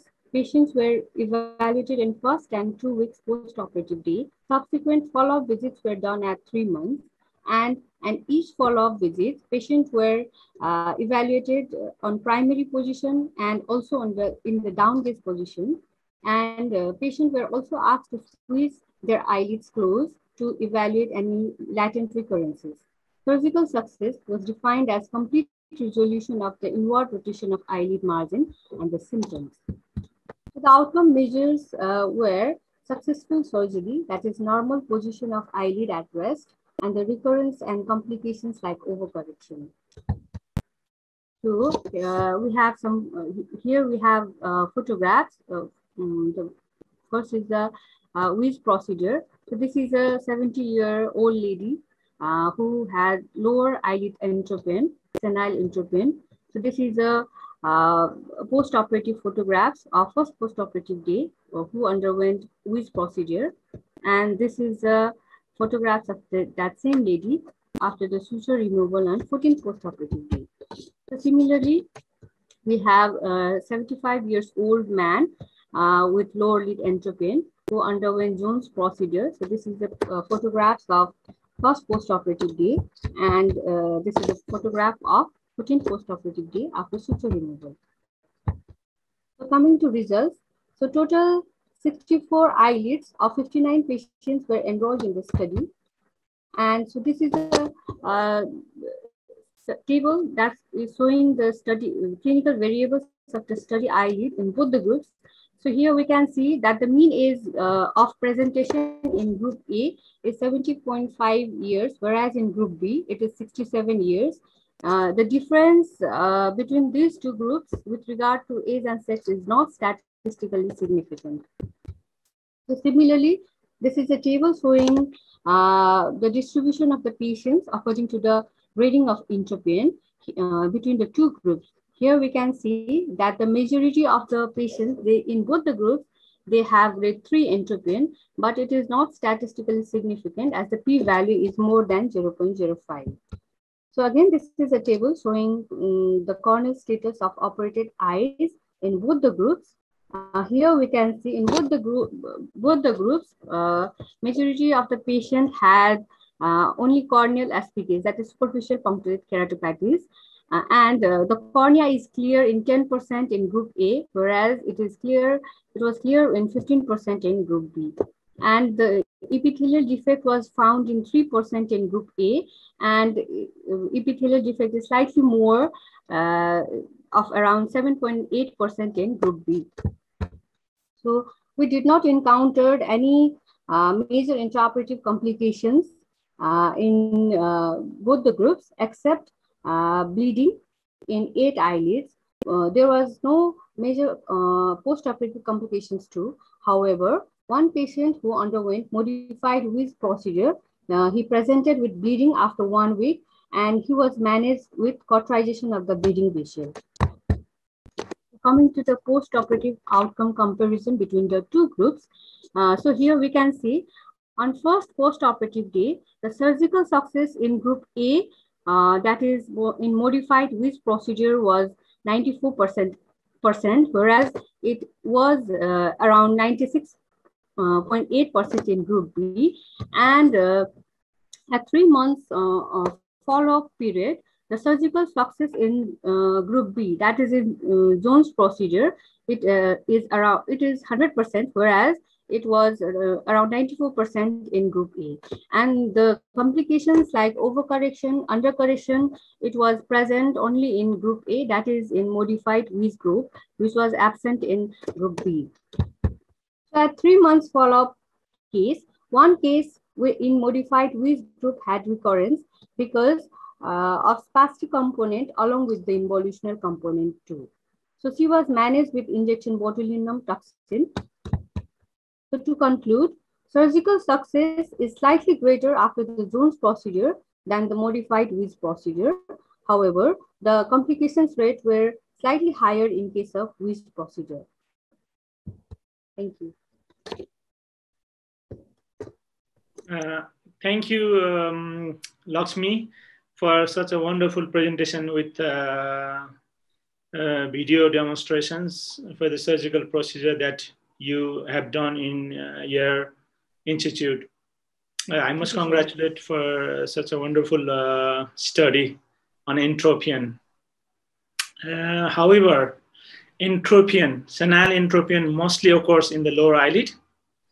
And then the various reasons have been already mentioned by other speakers, like dehiscence or disinsertion of lower lid retractor, especially capsulopapillary that detach from those that can ultimately lead to loosening, or it usually holds, capsulopapillary holds the tarsal plate, which is a major support to the eyelid. If it leaves, like capsulopapillary give away the lower border of the tarsus, that means tarsus can easily evert or invert. Now it depends. If the external force is more, it will evert outward. But if the internal factors like conjunctiva, scarring, that easily can lead to entropion. So having said that, that is one of the most common cause for the entropion, lower lid retractor, that is vertical dehiscence. The other one is horizontal lid laxity. That is the other major cause for entropion. So horizontal lid laxity are usually not addressed by the Weiss or Jones procedure because it is horizontal lid laxity. It has to be addressed by tightening the horizontal lid, either by doing lateral tarsal strip procedure or by pentagonal excision of the eyelid with direct closure can actually tighten the horizontal lid. Apart from this, fat atrophy, significant fat atrophy in the old age can lead to enophthalmos, and that can again lead to entropion. That needs to be addressed at the same time. And then similarly, the skin gets loosened with the age. That leads to loose performance of external factor that can lead to internalization of the eyelid margin and entropion. So what I mean to say here is, when you get a senile entropion, you really have to assess whether the patient has horizontal lid laxity by doing horizontal lid laxity test or snapback test, and then assess whether this patient has really horizontal lid laxity or not. Similarly, to see the vertical laxity, you need to see the eyelid excursion. So to do that, you need to ask the patient to look at primary gaze and look down, and now see how much eyelid moves down along with the eyeball. If the eyelid doesn't move along the eyeball when looking down gaze, that means it has poor lid excursion. That means it definitely has some component of inferior retractor dehiscence or disinsertion. So you have to decide whether the patient has horizontal or vertical lid laxity before choosing your surgery. That's what I will advise to your team, Lakshmi, when you get a senile entropion, rather than just choosing between. And regarding a two surgery, one is just aborting surgery. The Weiss surgery is aborting surgery, and then that will not last longer in our experience. If you see the patient over the period of time, like 12 months and 24 months, they give up. Most of the time they give up. Aborting suture will give up with time, they will decay. And I will definitely suggest, if you are doing a single procedure for lid retractors, then I will suggest Jones procedure is definitely better than the Weiss procedure, as Professor Rohit Saiju has stated that the Jones procedure should be better in compared to Weiss procedure when you choose a one from this. But when you talk about big, like whole senile entropion, you have to assess and judge whether this is horizontal or vertical. And if you are in dilemma, I suggest you to do both the procedure. Go with the horizontal lid tightening as well as a vertical suture, aborting suture or the Jones procedure together will definitely give a better results in long term after the entropion surgery. And that's what I do nowadays. I do routinely vertical as well as horizontal tightening for all the patients. But it was a good presentation, good talk by Lakshmi. I'm proud of you and your institute doing so good in the eastern part now.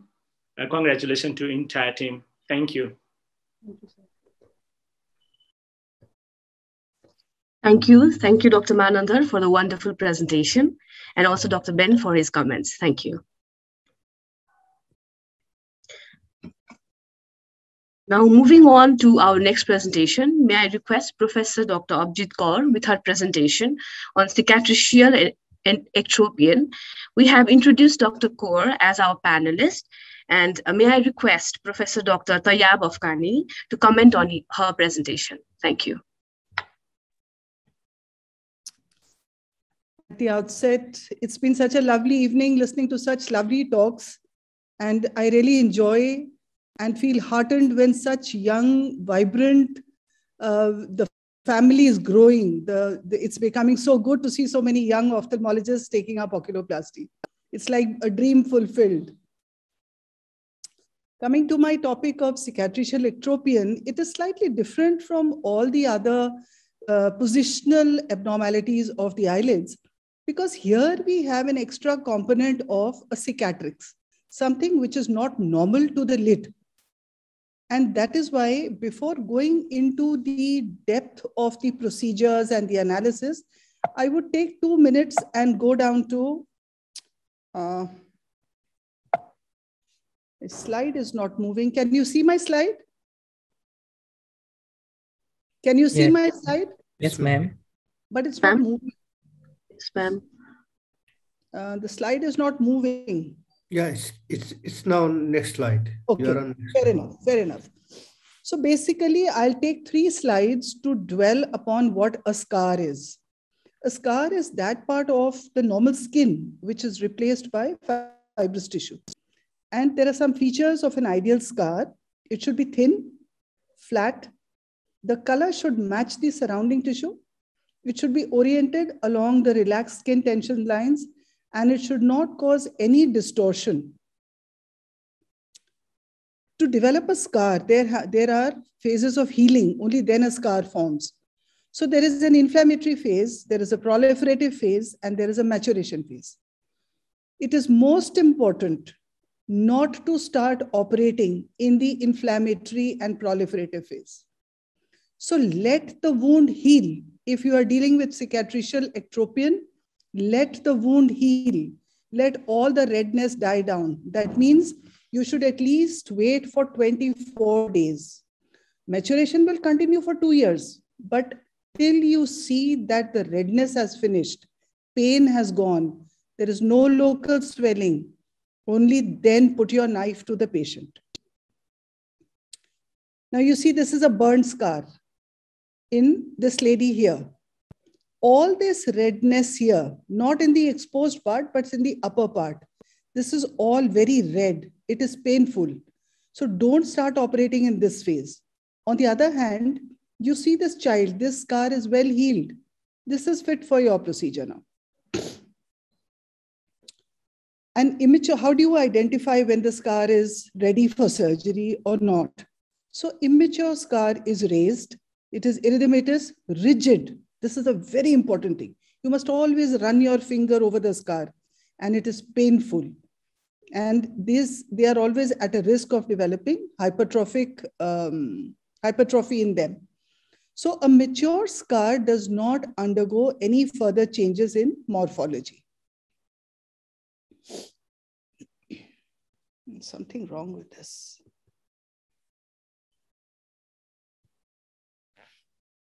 It's again got stuck.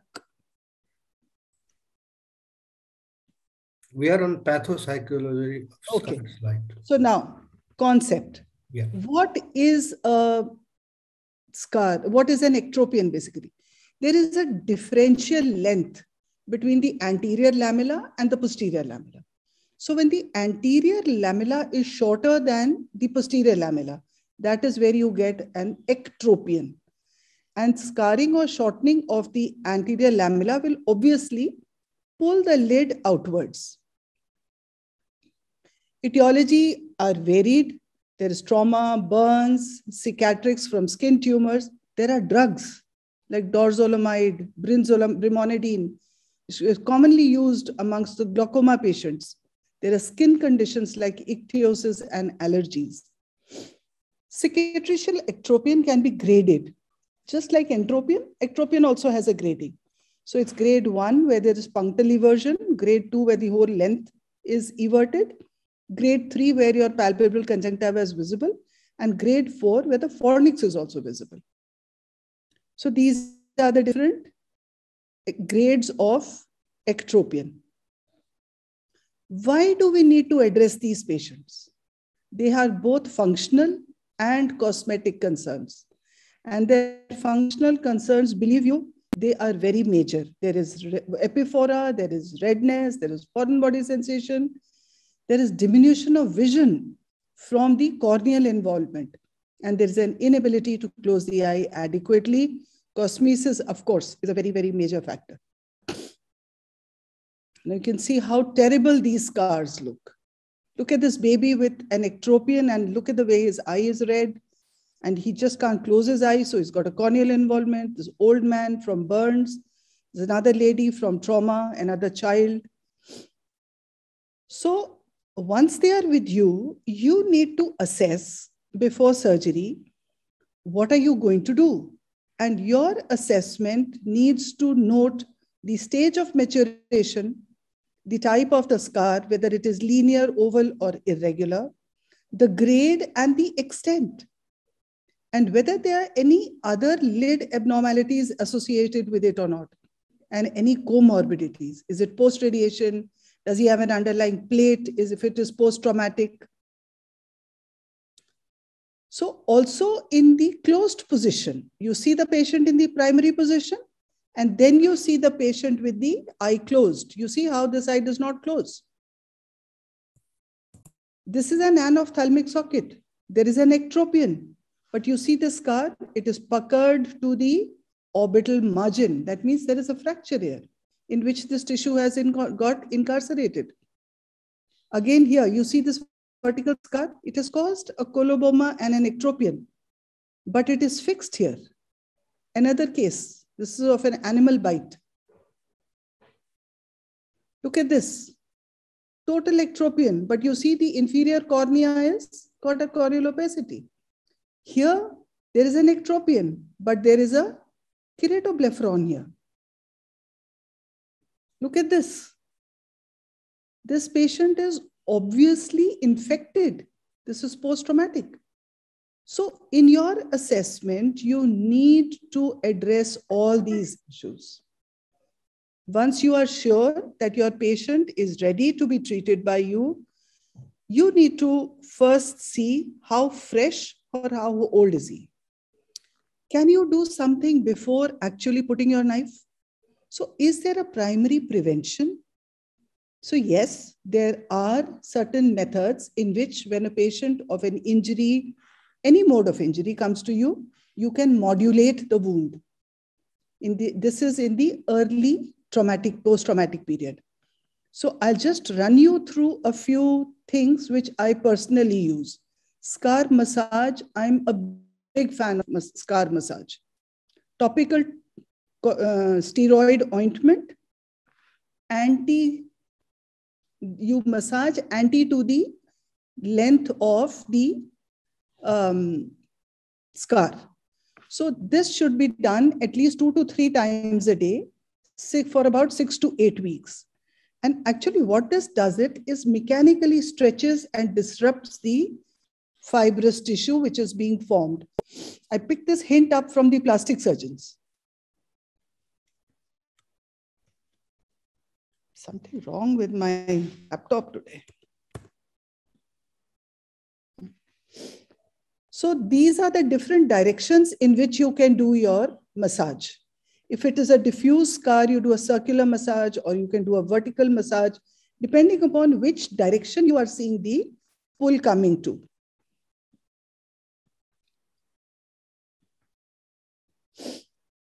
Silicone gel.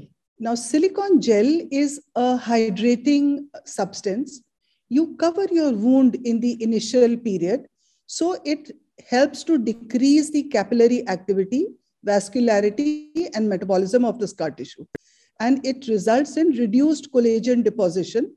This again picked it up from the plastic surgeons who deal with burn wounds. Intralesional steroids. I personally have not used much of intralesional steroids, but it is reported that they are anti-angiogenic and have an effect on the wound.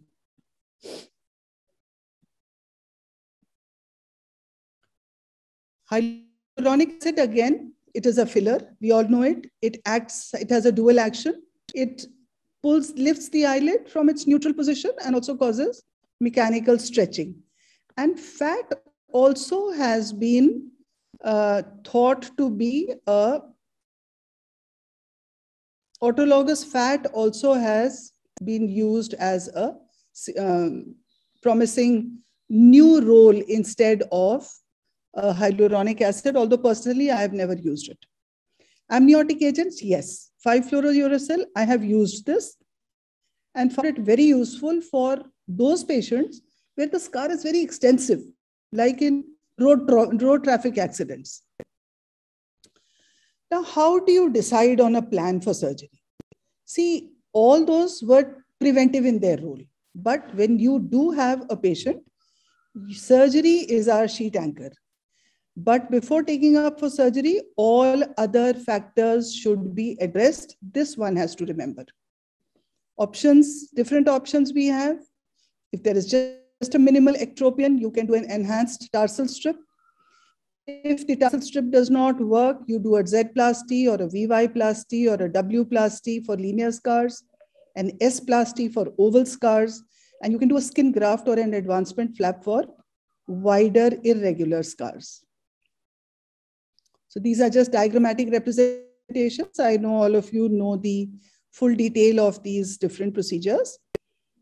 Donor site is another issue which is important to address when dealing with cicatricial ectropion.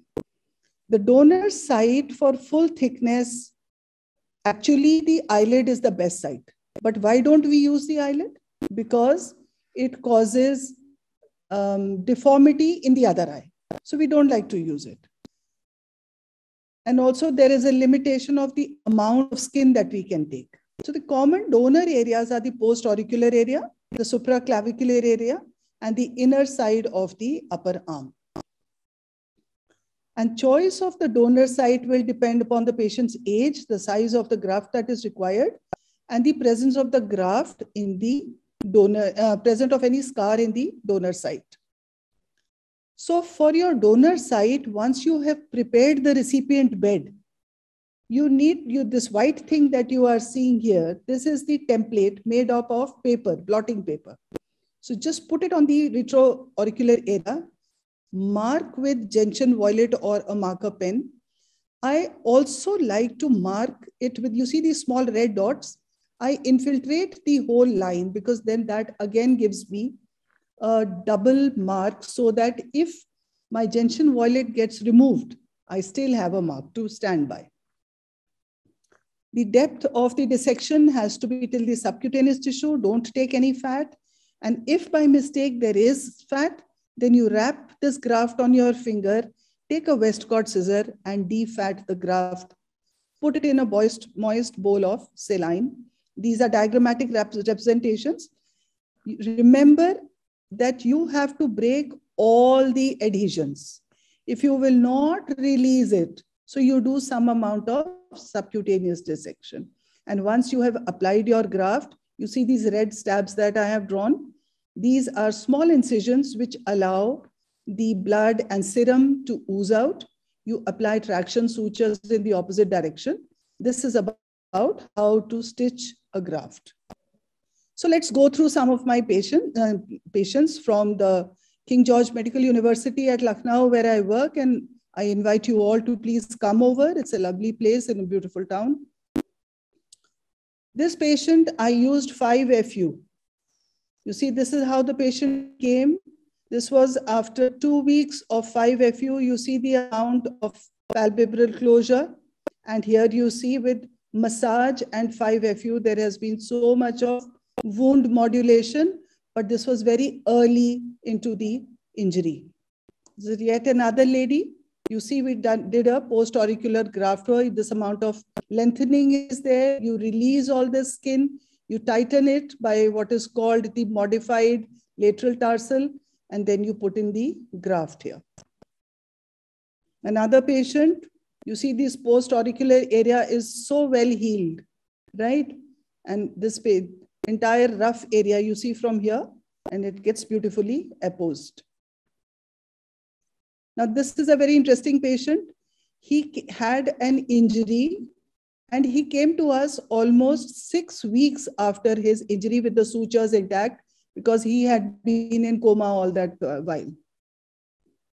So this is the cicatrix that we got, and we removed all these sutures, of course, reopened this entire thing, but there was a lot of scarring. All the scarring was removed and a W procedure was done. W-plasty was done for this patient. It's given a fairly good cosmetic result. Yet another patient, you see this massive scar with this eversion and prolapse of tissue. All this was excised. You can see this huge piece of post-auricular graft, which we had harvested from here. And this is the nice position he has got after surgery. Now, this is a child who developed miliary tuberculosis. And this was a discharging sinus. For 1.5 years, she was on antitubercular treatment. Finally, this is how she resulted. And you can see for her upper lid ectropion, we harvested her from her forehead. You see the scar going up here? This is the harvest from the forehead. Rotated it, applied it here like a flap, and closed this as primary closure. This child is now 7 years old, doing well. This is actually not an ectropion, but I take this opportunity to bring about this case because this child was born with prolapse of fornices, which is actually in the true sense, not an ectropion, but still, I just felt like pushing this here because this is a very rare condition where this child was born. All we needed to do was evert the eyelid, bandage the eyes for 3 days, and this was the thing without any surgery. All this edema fluid got absorbed and the baby was absolutely fine. This is yet another child of perinatal sepsis with multiple pyogenic necrotic areas of both upper lids, and after management, this is where we had reached. Finally, this child was lost to follow-up. And yet another baby of necrotizing fasciitis. You see the amount of lid tissue that has been destroyed and the large scar. Beautiful graft given over here, and nice palpable aperture symmetry. And yes, she has a little lag, but well, that was all we could do. There's yet another lady who came with this terrible scar, total dystopia, canalicular rupture. And this was almost a 1 year repeated procedures where I could finally get her to this position. Another patient of some sort of a drug-induced necrolysis where he had lost part of his upper lid and part of the lower lid on the left side. This is after the first stage of the upper lid that ectropion was dealt. We put in a graft here. This is pending. Another patient with bilateral cicatricial ectropion. You see how badly the fornices are scarred, everted. Upper lid is scarred and the entire fornix is everted. So we have managed to just treat the upper lid when the person who did a vitriolage on him came and finally shot him. So we lost this patient. This is a post-traumatic encephalocele. You see, this patient has a encephalomalacia, multiple fractures of the orbit, dystopia of the orbit, and this huge gap along with ectropion of the lid. We still haven't, why I'm presenting this patient is that we still haven't been able to treat this patient. We are just doing a tarsorrhaphy from him because he's comorbid. So what is the take back? The take back is that ectropion is both cosmetically and functioning very, very disabling.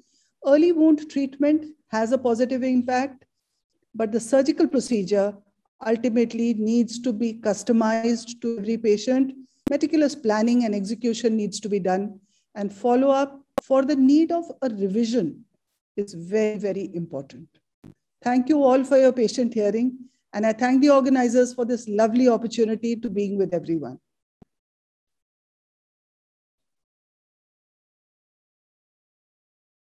Thank you very much, Dr. Professor Abhijit.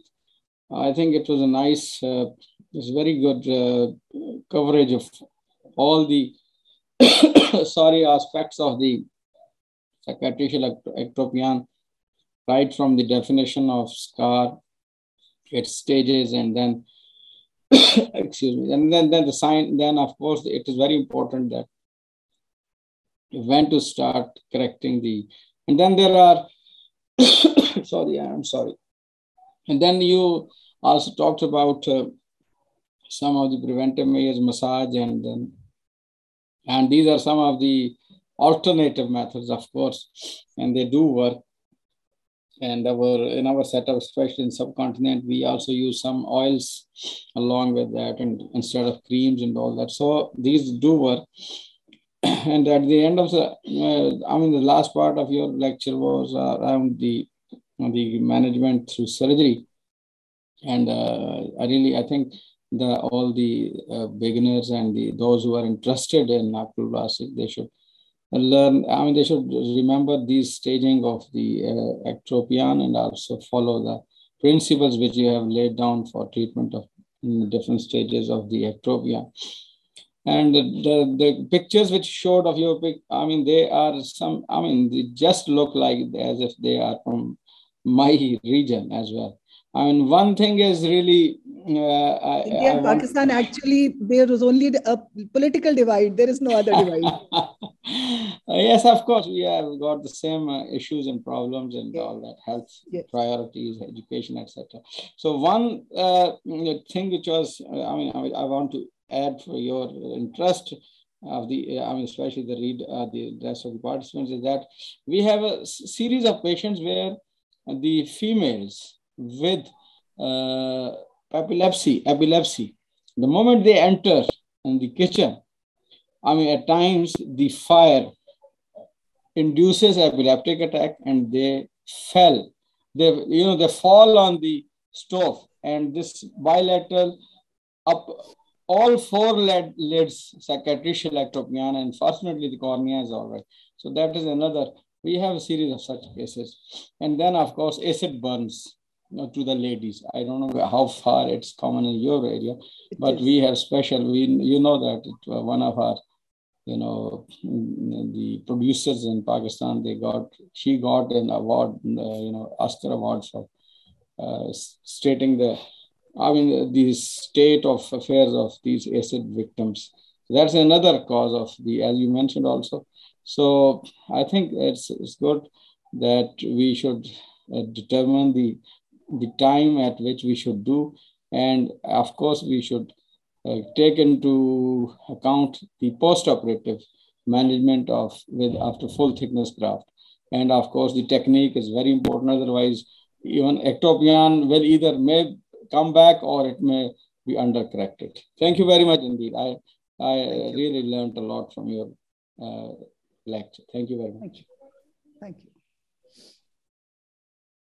Thank you, Professor Dr. Abhijit Kaur, for that well-informative presentation. And also thanks to Professor Dr. Tayyab Afghani for his comments.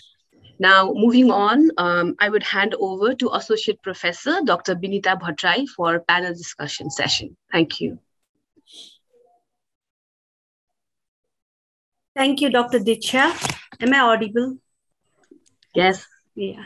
Thank you, Dr. Diksha, and thank you everyone for such an informative and quality things what we could learn. This two hours was full of learning, but still there are a few questions that need to be answered so that we can learn more. First question is regarding the sling material. As young ophthalmologists see, the silicone material is being used more. So the art of harvesting fascia lata is not learned by the young oculoplastic surgeon. So what are your suggestions regarding fascia lata sling to young oculoplastic surgeon? Vinita, may I take this question? Yes, sir. Yes, Thank you, Vinita. Thank you. You are fortunate that you don't have to harvest fascia lata. In our times, the era of the silicone rod is freely available in our areas. Hundreds of cases I have done frontal sling with fascia lata.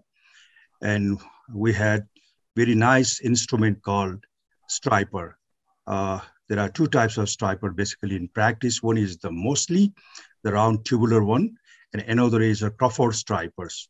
With a single cut at the thigh, we harvest fascia lata very nicely, make the 4 stripes and 5 actually, one for the reserve. If something happened with the proposed one, then 2 stripes used in each, making the double triangle Crawford sling surgery. And I did this for about 5 to 6 years. And once the auto sling is available in India and Nepal, then the fascia harvesting procedure has stopped, because the outcome with the fascia lata and silicone rod is almost same, and it is a single stage procedure. Whereas in the fascia lata, there are wound in the thigh, you have to put the additional, take care of that wound, making the, that crepe bandage putting. And second day, the patient came for ptosis surgery, but he became the little bit lamb, the abnormal get. And then they take out the stitches after 10 days like that. So it is good to learn the techniques, but nowadays fascia lata harvesting is very less because of the easily available, affordable, this artificial material silicone rod is available. That's good. Thank you, sir. And a few other questions like when to operate on recent origin ptosis or traumatic ptosis? Like, should we wait for 6 weeks or should we wait for 6 months? Was the other question that was raised. Can I answer this question? Yes, ma'am, please. See, for traumatic ptosis, the first thing is that you need to know why is the lid ptotic. Is it neurogenic? Or is it an impact on the LPS? Or is there a hematoma? So once you have identified the cause, only then go in for surgery. That's point one. Point two is, even if there is any amount of impact and inflammation, 6 weeks is a good time to wait. During the 6 weeks, you get a fair indication that is the ptosis improving or is it status quo? If it is status quo, then there is obviously more than just an inflammatory cause, right? Yes. So that will help you decide. Then if it is a third nerve, post-traumatic third nerve. So are the extraocular muscles involved? What is their status? So in this question of how much to wait, this question should not be addressed as a question. It should be addressed as an etiology-based question. That after trauma, why is it that the patient has developed ptosis? Is it because of a blowout fracture? So every ptosis does not mean that the LPS per se is involved. It could be something else. So you need to first zero down upon what is the reason for the ptosis. See the course of the ptosis. And then decide whether you need to wait or you can go ahead with your surgery. Thank you, ma'am. And the other question was, which is better option, LPS resection or LPS advancement? Resection or advancement? This is a personal choice of the surgeon. I agree. Procedurally, till identifying the LPS, they both have a scar. You need to dissect in the same way. So it is only once you open up that you will find whether it is disinserted or has it gone back or you need to tighten it, right? Or is there a foreign body sitting there which actually just got covered in the healing of the skin? So many times you find a small foreign body sitting there. In road traffic accidents, it gets into through the brow. It sits under the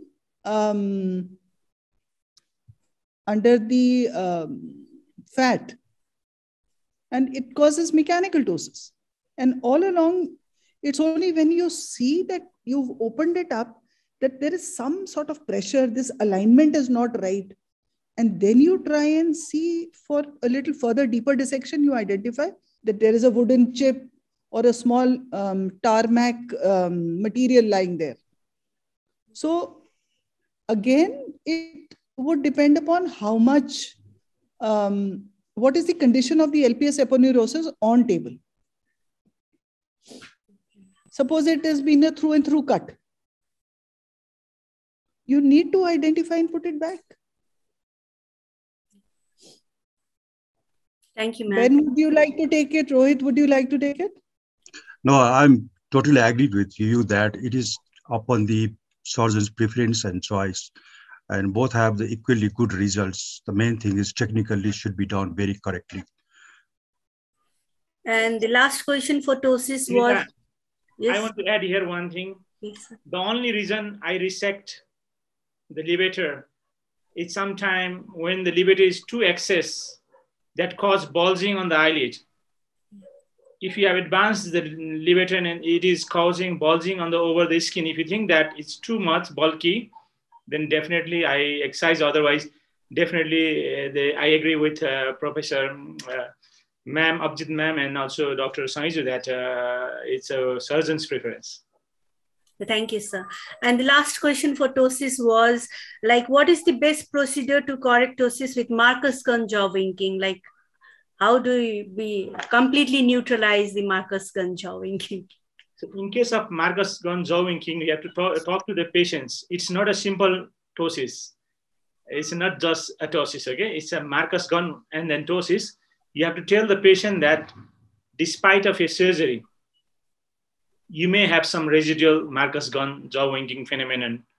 But to address that and to minimize that, what I personally advise is to exercise the levator here so high as to whatever the amount you can, so that it doesn't come back and adhere itself to levator or the other tissue and then cause Marcus gun jaw winking. And then definitely the rest of the procedure is same. You have to do as like open procedure of the ptosis management with the sling. Yeah, I have just addition on Dr. Ben's statement that you need to do extirpation of levator aponeurosis, not only the cut, you go dissect high up to the Whitnell's ligament and give the lateral horn incision. Otherwise, there is residual jaw winking phenomenon. And if you leave that tissue there, it will give some attachment to the surrounding, and then that will give some amount of jaw winking in the coming days. That's why you have to extirpate complete excision, go high up to the Whitnell's with giving the lateral horn incision complete and take out that completely and do the sling surgery. So this is the best choice, but it all depends on how you have discussion with the parents of the patient, because small amount of jaw winking is still tolerable, acceptable. If this is high enough, definitely it is cosmetically blemished and to be corrected. Wow. Thank you so much, sir. So now moving on to other section, like there are questions regarding entropion. So there was a question like, which is the best surgery to deal with the recurrence in entropion? Like you did one procedure and there is recurrence. So what is the best option we go for the recurrent entropion? It depends on what type of entropion, like Dr. Abjit Kaur has emphasized, go to the etiological base. What type of entropion that is. If it is the cicatricial entropion, there is no point of doing the horizontal lid laxity correction. If this question is for the involutional entropion, the combined procedure is the best.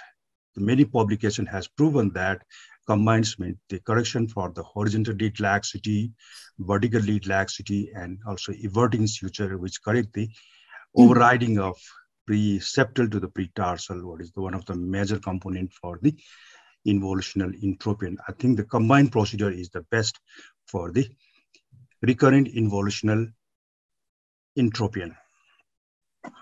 Thank you, sir. Binita, so when you get a case of recurrent entropion, you have to make sure that there is no much conjunctival scarring. Because while we see a case of recurrent entropion, we see a lot of conjunctival scarring inside. And if you don't address that part, that is different entirety now. When it comes with the conjunctival scarring in a recurrent entropion, so how to actually know whether this is a cicatrical or not? You have to just pull back the eyelid, see the lid margin, leave it for there. And if it doesn't go inside, if it doesn't roll inside without a blink, then that must be just a senile entropion. But if it immediately enroll after you lift back, then that must be a cicatrical component also. So you have to really assess if the patient has a cicatrical component in patients with recurrent. If that is the case, then definitely I will advise to take ipsilateral or contralateral tarsal conjunctiva and then put that to address apart from the lid laxity or whatever the situation of the patient. Thank you, sir. And the other question was, what will be the option if ectropion occurred after entropion surgery? if there is ectropion after the entropion surgery, that most likely cause would be either horizontal lid laxity, or if you have done over-excision of the skin while addressing the pre-septal orbicularis overriding the pre-tarsal. So if it is, if you think that interlamella is scarring and that is causing the ectropion, then definitely you have to again go back to Professor Abhijit's Kaur ma'am surgery, and then probably you have to again try with the medical therapy, massage, and if that doesn't work, then definitely skin graft is the answer for that. But if you think that there is no interlamellar scarring, it's more because of the laxity, because as I said initially, the whole eyelid is stabilized with the tarsus. So if the tarsus get more laxity, if the tarsus is like free, and if it has some component pulling outward, then it causes ectropion. So the simple answer is just do a lateral tarsal strip procedure that works both for ectropion and entropion if there is no interlamellar scarring. It is there any duration, like we can wait to see if the ectropion goes back, like mild ectropion? It won't go back. Should not wait. It won't go back. Yeah. Okay, let me just, I would like to add to what Dr. Ben said. Most of the times I've seen where ectropion occurs in cases of senile entropion is, as he said, not addressing the fact that there was horizontal lid laxity. So, and what happens is most of these cases are done where there's horizontal lid laxity and you do a V's type of procedure. I've seen that there you get an overcorrection with this thing, ectropion. So I think, as he said, so please, you have to address the pathophysiology of the senile entropion, and just doing a BLTR type or a V's type of procedure for all kinds of entropion, especially lower lid. Usually it doesn't happen. It's in the lower lid that you'll get this ectropion after entropion surgery. So I think the most common cause is doing a V's type or a BLTR procedure where, in a senile entropion who has horizontal lid laxity. And because you're not addressing the main issue here. So I think that is the main cause. And I think we should take it, I think we are doing a lot of V's type of procedure in senile entropion. I think you have to change that and actually do the procedure which addresses the pathophysiology of the entropion, and just don't do blindly BLTR or V's procedure in the lower lids. Okay, so thank you, sir. And there is a question just popped out. Oh, like, Binta, wait a minute. I think Abhijit ma'am want to add something on it. Yes, ma'am. Basically, whenever there is either a recurrence of the same or it's gone in the other direction, that means the force that was supposed to pull it back into position has not taken place. Fundamentally, that's the reason. And most often than not, as Ben said, the lateral tarsal slip really, really works very well. It somehow anchors the whole tarsal plate, pulls it along. But while doing the lateral tarsal slip, there's only one small tweak that we need to remember is the medial punctal position. Don't pull it so much, don't tighten it so much that your medial punctal position gets altered. Then again, you get into trouble with an in-rolling of the margin. That's the only tweak. Thank you. Thank you, ma'am. And there is a last question, like just if we started doing ptosis and there is fat infiltration in LPS while you open the LPS advancement, for LPS advancement, should we change it to silicone rod or should we stick to the plan of LPS advancement? There is a question. Binita, I think I will answer on this question. Yeah, sorry, sir, I didn't see the answer. I'm audible? Yes, sir, you're audible. Yeah, thank you very much. So if there is a fatty infiltration in levator aponeurosis, that is basically congenital. In the congenital ptosis, the anatomical landmark is altered and levator aponeurosis is mostly infiltrated with fat. And before you decide which procedure is best for your patients, so what is the levator function? You know, if levator function is poor or fail, it's better to go for frontalis sling surgery. If levator is more than 7, then levator advancement or resection is a choice. In my opinion, Fatty infiltrative levator is mostly in the congenital ptosis, you will find that. And may I take a minute just to make a small words.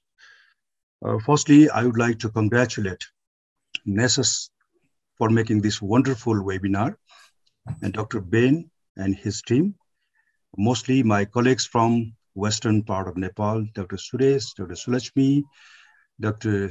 Suresh Panta, Dr. Binita Dicha, and all the team. And I would like to congratulate all the speakers for wonderful talks and making a time for NESOS by our invited speakers, Professor Abhijit, Professor Tayyab, my friend Dr. Tipo, to being with us. And I hope that all of talk make a little bit more knowledge in our head, which will be useful, fruitful, and beautiful in coming days in our oculoplastic practice. Thank you very much. Thank you.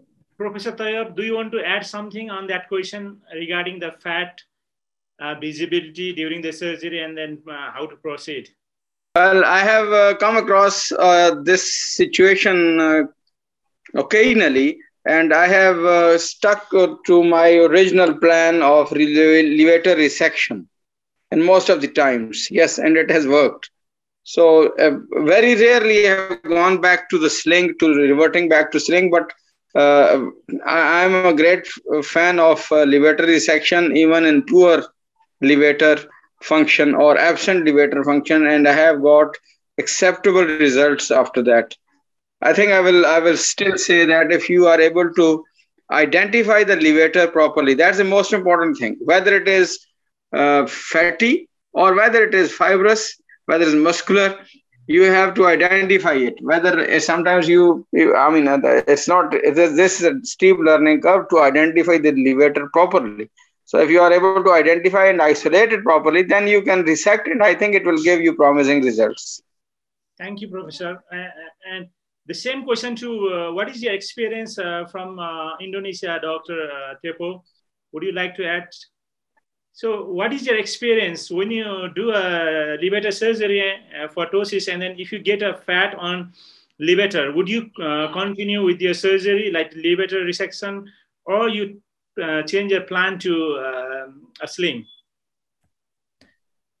If I do the ptosis surgery and then the fat was pop up, just like that? Fat is replaced, fat has replaced the levator.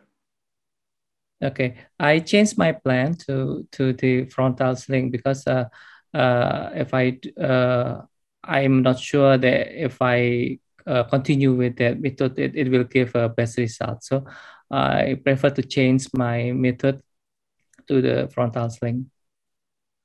Okay, thank you. Abhijit ma'am, what do you do when you get such situation? Normally, the type of patients we see, even in congenital ptosis, fat is not a major problem. In our demographic type, fat is not a major problem in the congenital lid also, congenital ptosis also. So I would say that I've never really faced a situation where there is so much fatty infiltration that I need to rethink. So I just go along with whatever initial plan I had. If initially also I had decided to do a sling, I go with a sling.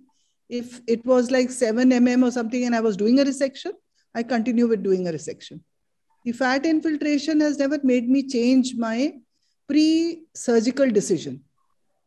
I agree with you, ma'am, because now I would like to share my experience.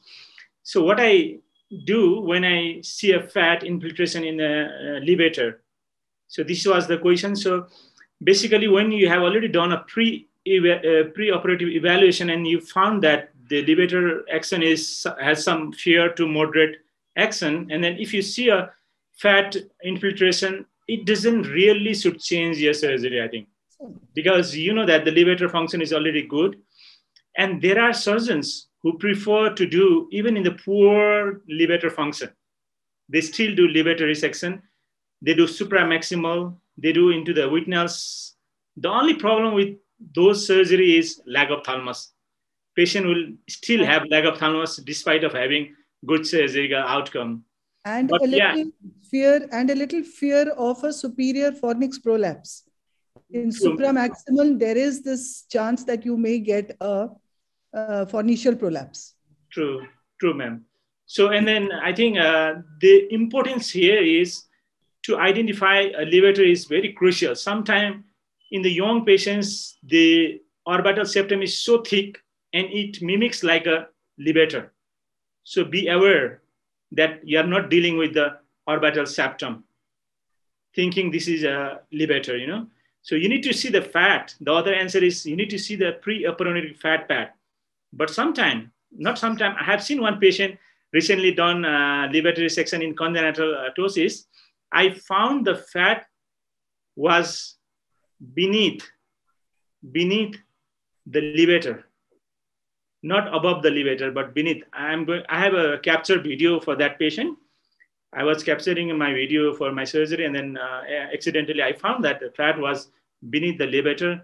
Sometimes that can happen. So sometimes the anomaly position of the fat can also misguide our surgery. That's what I thought. So, but so yes. At that point, I'll just make an insinuation that whenever you identify any sheet-like structure, which you think that this is the levator, you must always pull it a little and see. If it is cord-like stretching, you know it is the septum. Because the LPS goes inside, and pulling that sheet will not cause a cord-like feeling. If pulling that sheet and palpating over it gives you a cord-like feeling, that is a hint that you have caught hold of the septum. True, ma'am. And in septum, if you hold the septum and then if you ask the patient to look up, there is no movement. But if you hold the levator and then ask the patient to look up, definitely you'll get a strong opposition force into the levator or into your forceps. That's another way of exactly locating the levator. So to summarize, I think preoperative evaluation should decide what kind of surgery we are going to proceed in such situations. Thank you very much for the discussion. It was a wonderful discussion. I just have a question here. I thought the question was whether to do an advancement or continue with the LPS, or whether to do an advancement of the levator or to this thing, or do a formal levator resection. Was that the question initially? So the question was like, if we will continue with the levator advancement or we will shift to the frontalis silicone rod. Okay, fine. I thought it was, okay. So these were all the questions that were raised. And for those who are interested, Dr. Rohit sir and Dr. Bain sir and Dr. Home has also answered few of the questions in the chat box. You can go back and see those answers too. So today the question and answer sessions are this, and it was a moment filled with a lot of learning and inputs. So thank you everyone present here for such a wonderful session, being active and answering everything and making our confusion clear. I am really thankful to the learning session here. And now I'd like to hand over this virtual platform to Dr. Assis. It is today it is a proud moment for NESOS as we are going to launch our second EMAG, and our very energetic oculoplastic surgeon, Dr. Assis, is leading it. So I will like to end it here and hand it over to Dr. Assis. Thank you, Dr. Diksha. I, Dr. Assis Rajpant, editor NESOS EMAG, and the whole NESOS EMAG editorial committee would like to thank the NESOS executive committee, first of all, for entrusting us with the responsibility of biannual official publication of Nepalese Society of Oculoplastic Surgeons. I am joined by Dr. Hom Bahadur Gurung, editor NESOS EMAG.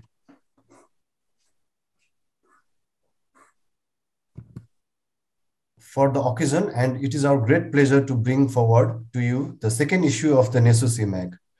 As you can see in the screen shared, the theme for this issue is the wayward eyelids.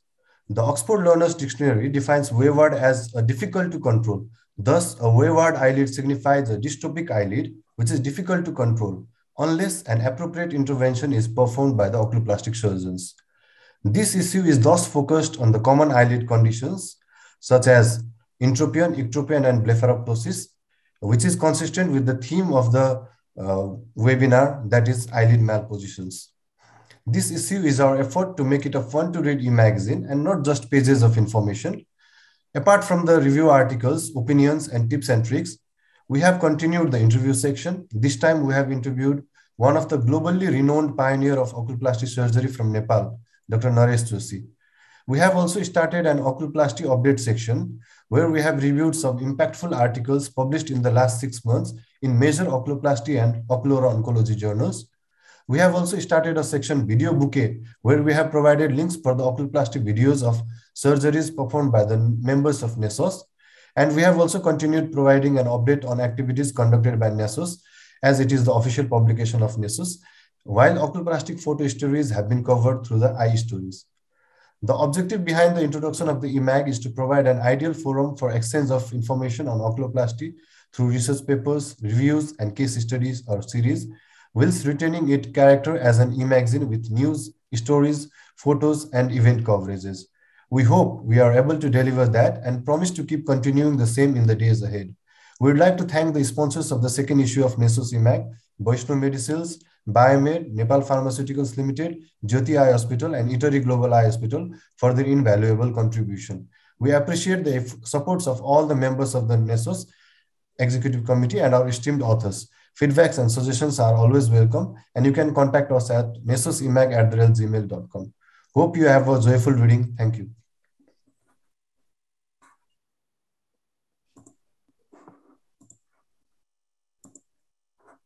Thank you, Dr. Ashish. Now we are on the verge of conclusion. I would like to invite Secretary of NESOS, Dr. Ranjana Sharma, to conclude with a vote of thanks. Thank you, Dr. Devras. Respected national and international panelists, speaker, and all the participants, very good evening. I myself, Dr. Ranjana Sharma, very much pleased to express a vote of thanks on behalf of organizing team. My heart fills with a lot of gratitude to our respected, distinguished international speakers, especially Professor Dr. Tayab Akbani, Professor Dr. Abjit Kaur, Dr. Purjanto Tepo, and all our national speakers for not only giving your valuable time to today's webinar, but also sharing your knowledge on various topics on eyelid disorders. We are thankful for clearing our knowledge and enhancing our concept in oculoplasty. I'm sorry for my voice. I'm thankful to all the respected international and national panelists for accepting our invitation, participating in today's webinar, and adding your valuable comments on various topics. Without your presence, we could not have accomplished what we are trained for. I would like to thank all the executive team members for the dedication and enthusiasm in organizing this webinar. This webinar would have been impossible without the effort of Dr. Sulaxmi Kotwal, the scientific chair, Dr. Suresh Rasaili, scientific secretary, who worked a lot to make this session successful, scientific coordinator, Dr. Suresh Rajpant, and Professor Dr. Ilyas Shrestha, webinar coordinator, Dr. Binita Bhattrai, CPT coordinator, Dr. Lakshmi Devi Manandar, who worked continuously, devoting their precious time and dedication. They are the main backbone of this event, and I have heartfelt gratitude towards them. Congratulations, all of you, for this successful event. I would like to thank co-organizer Rapti Eye Hospital, the sponsor Allergan Pharmaceutical Company, for sponsoring today's webinar. Very special thanks to our IT team, Dynamic EMR, Mr. Somsa, for smooth technical support. My special thanks goes to Dr. Devras Bharati and Diksha Bista, who conducted today's webinar very smoothly. Congratulations. I'm thankful to executive members of NESOS, editorial committee of EMAG, for being successful in publishing our second issue. Special thanks to Dr. Hombadir Gurung and Ashish Rajpant, who worked day and night to make this, to publish this EMAG. Congratulations for your hard work.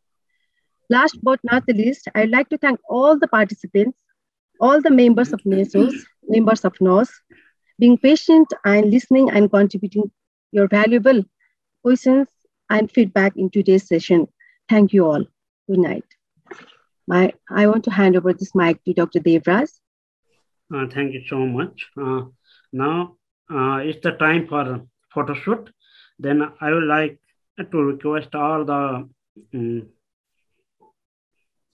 participants to open up their videos and give a very sweet smile. And Somji with a snapshot. Yeah, very less video.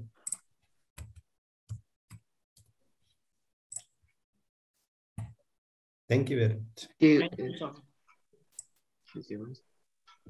Are we done now? Yeah. Thank you so much, Somji. I would like to thank you all.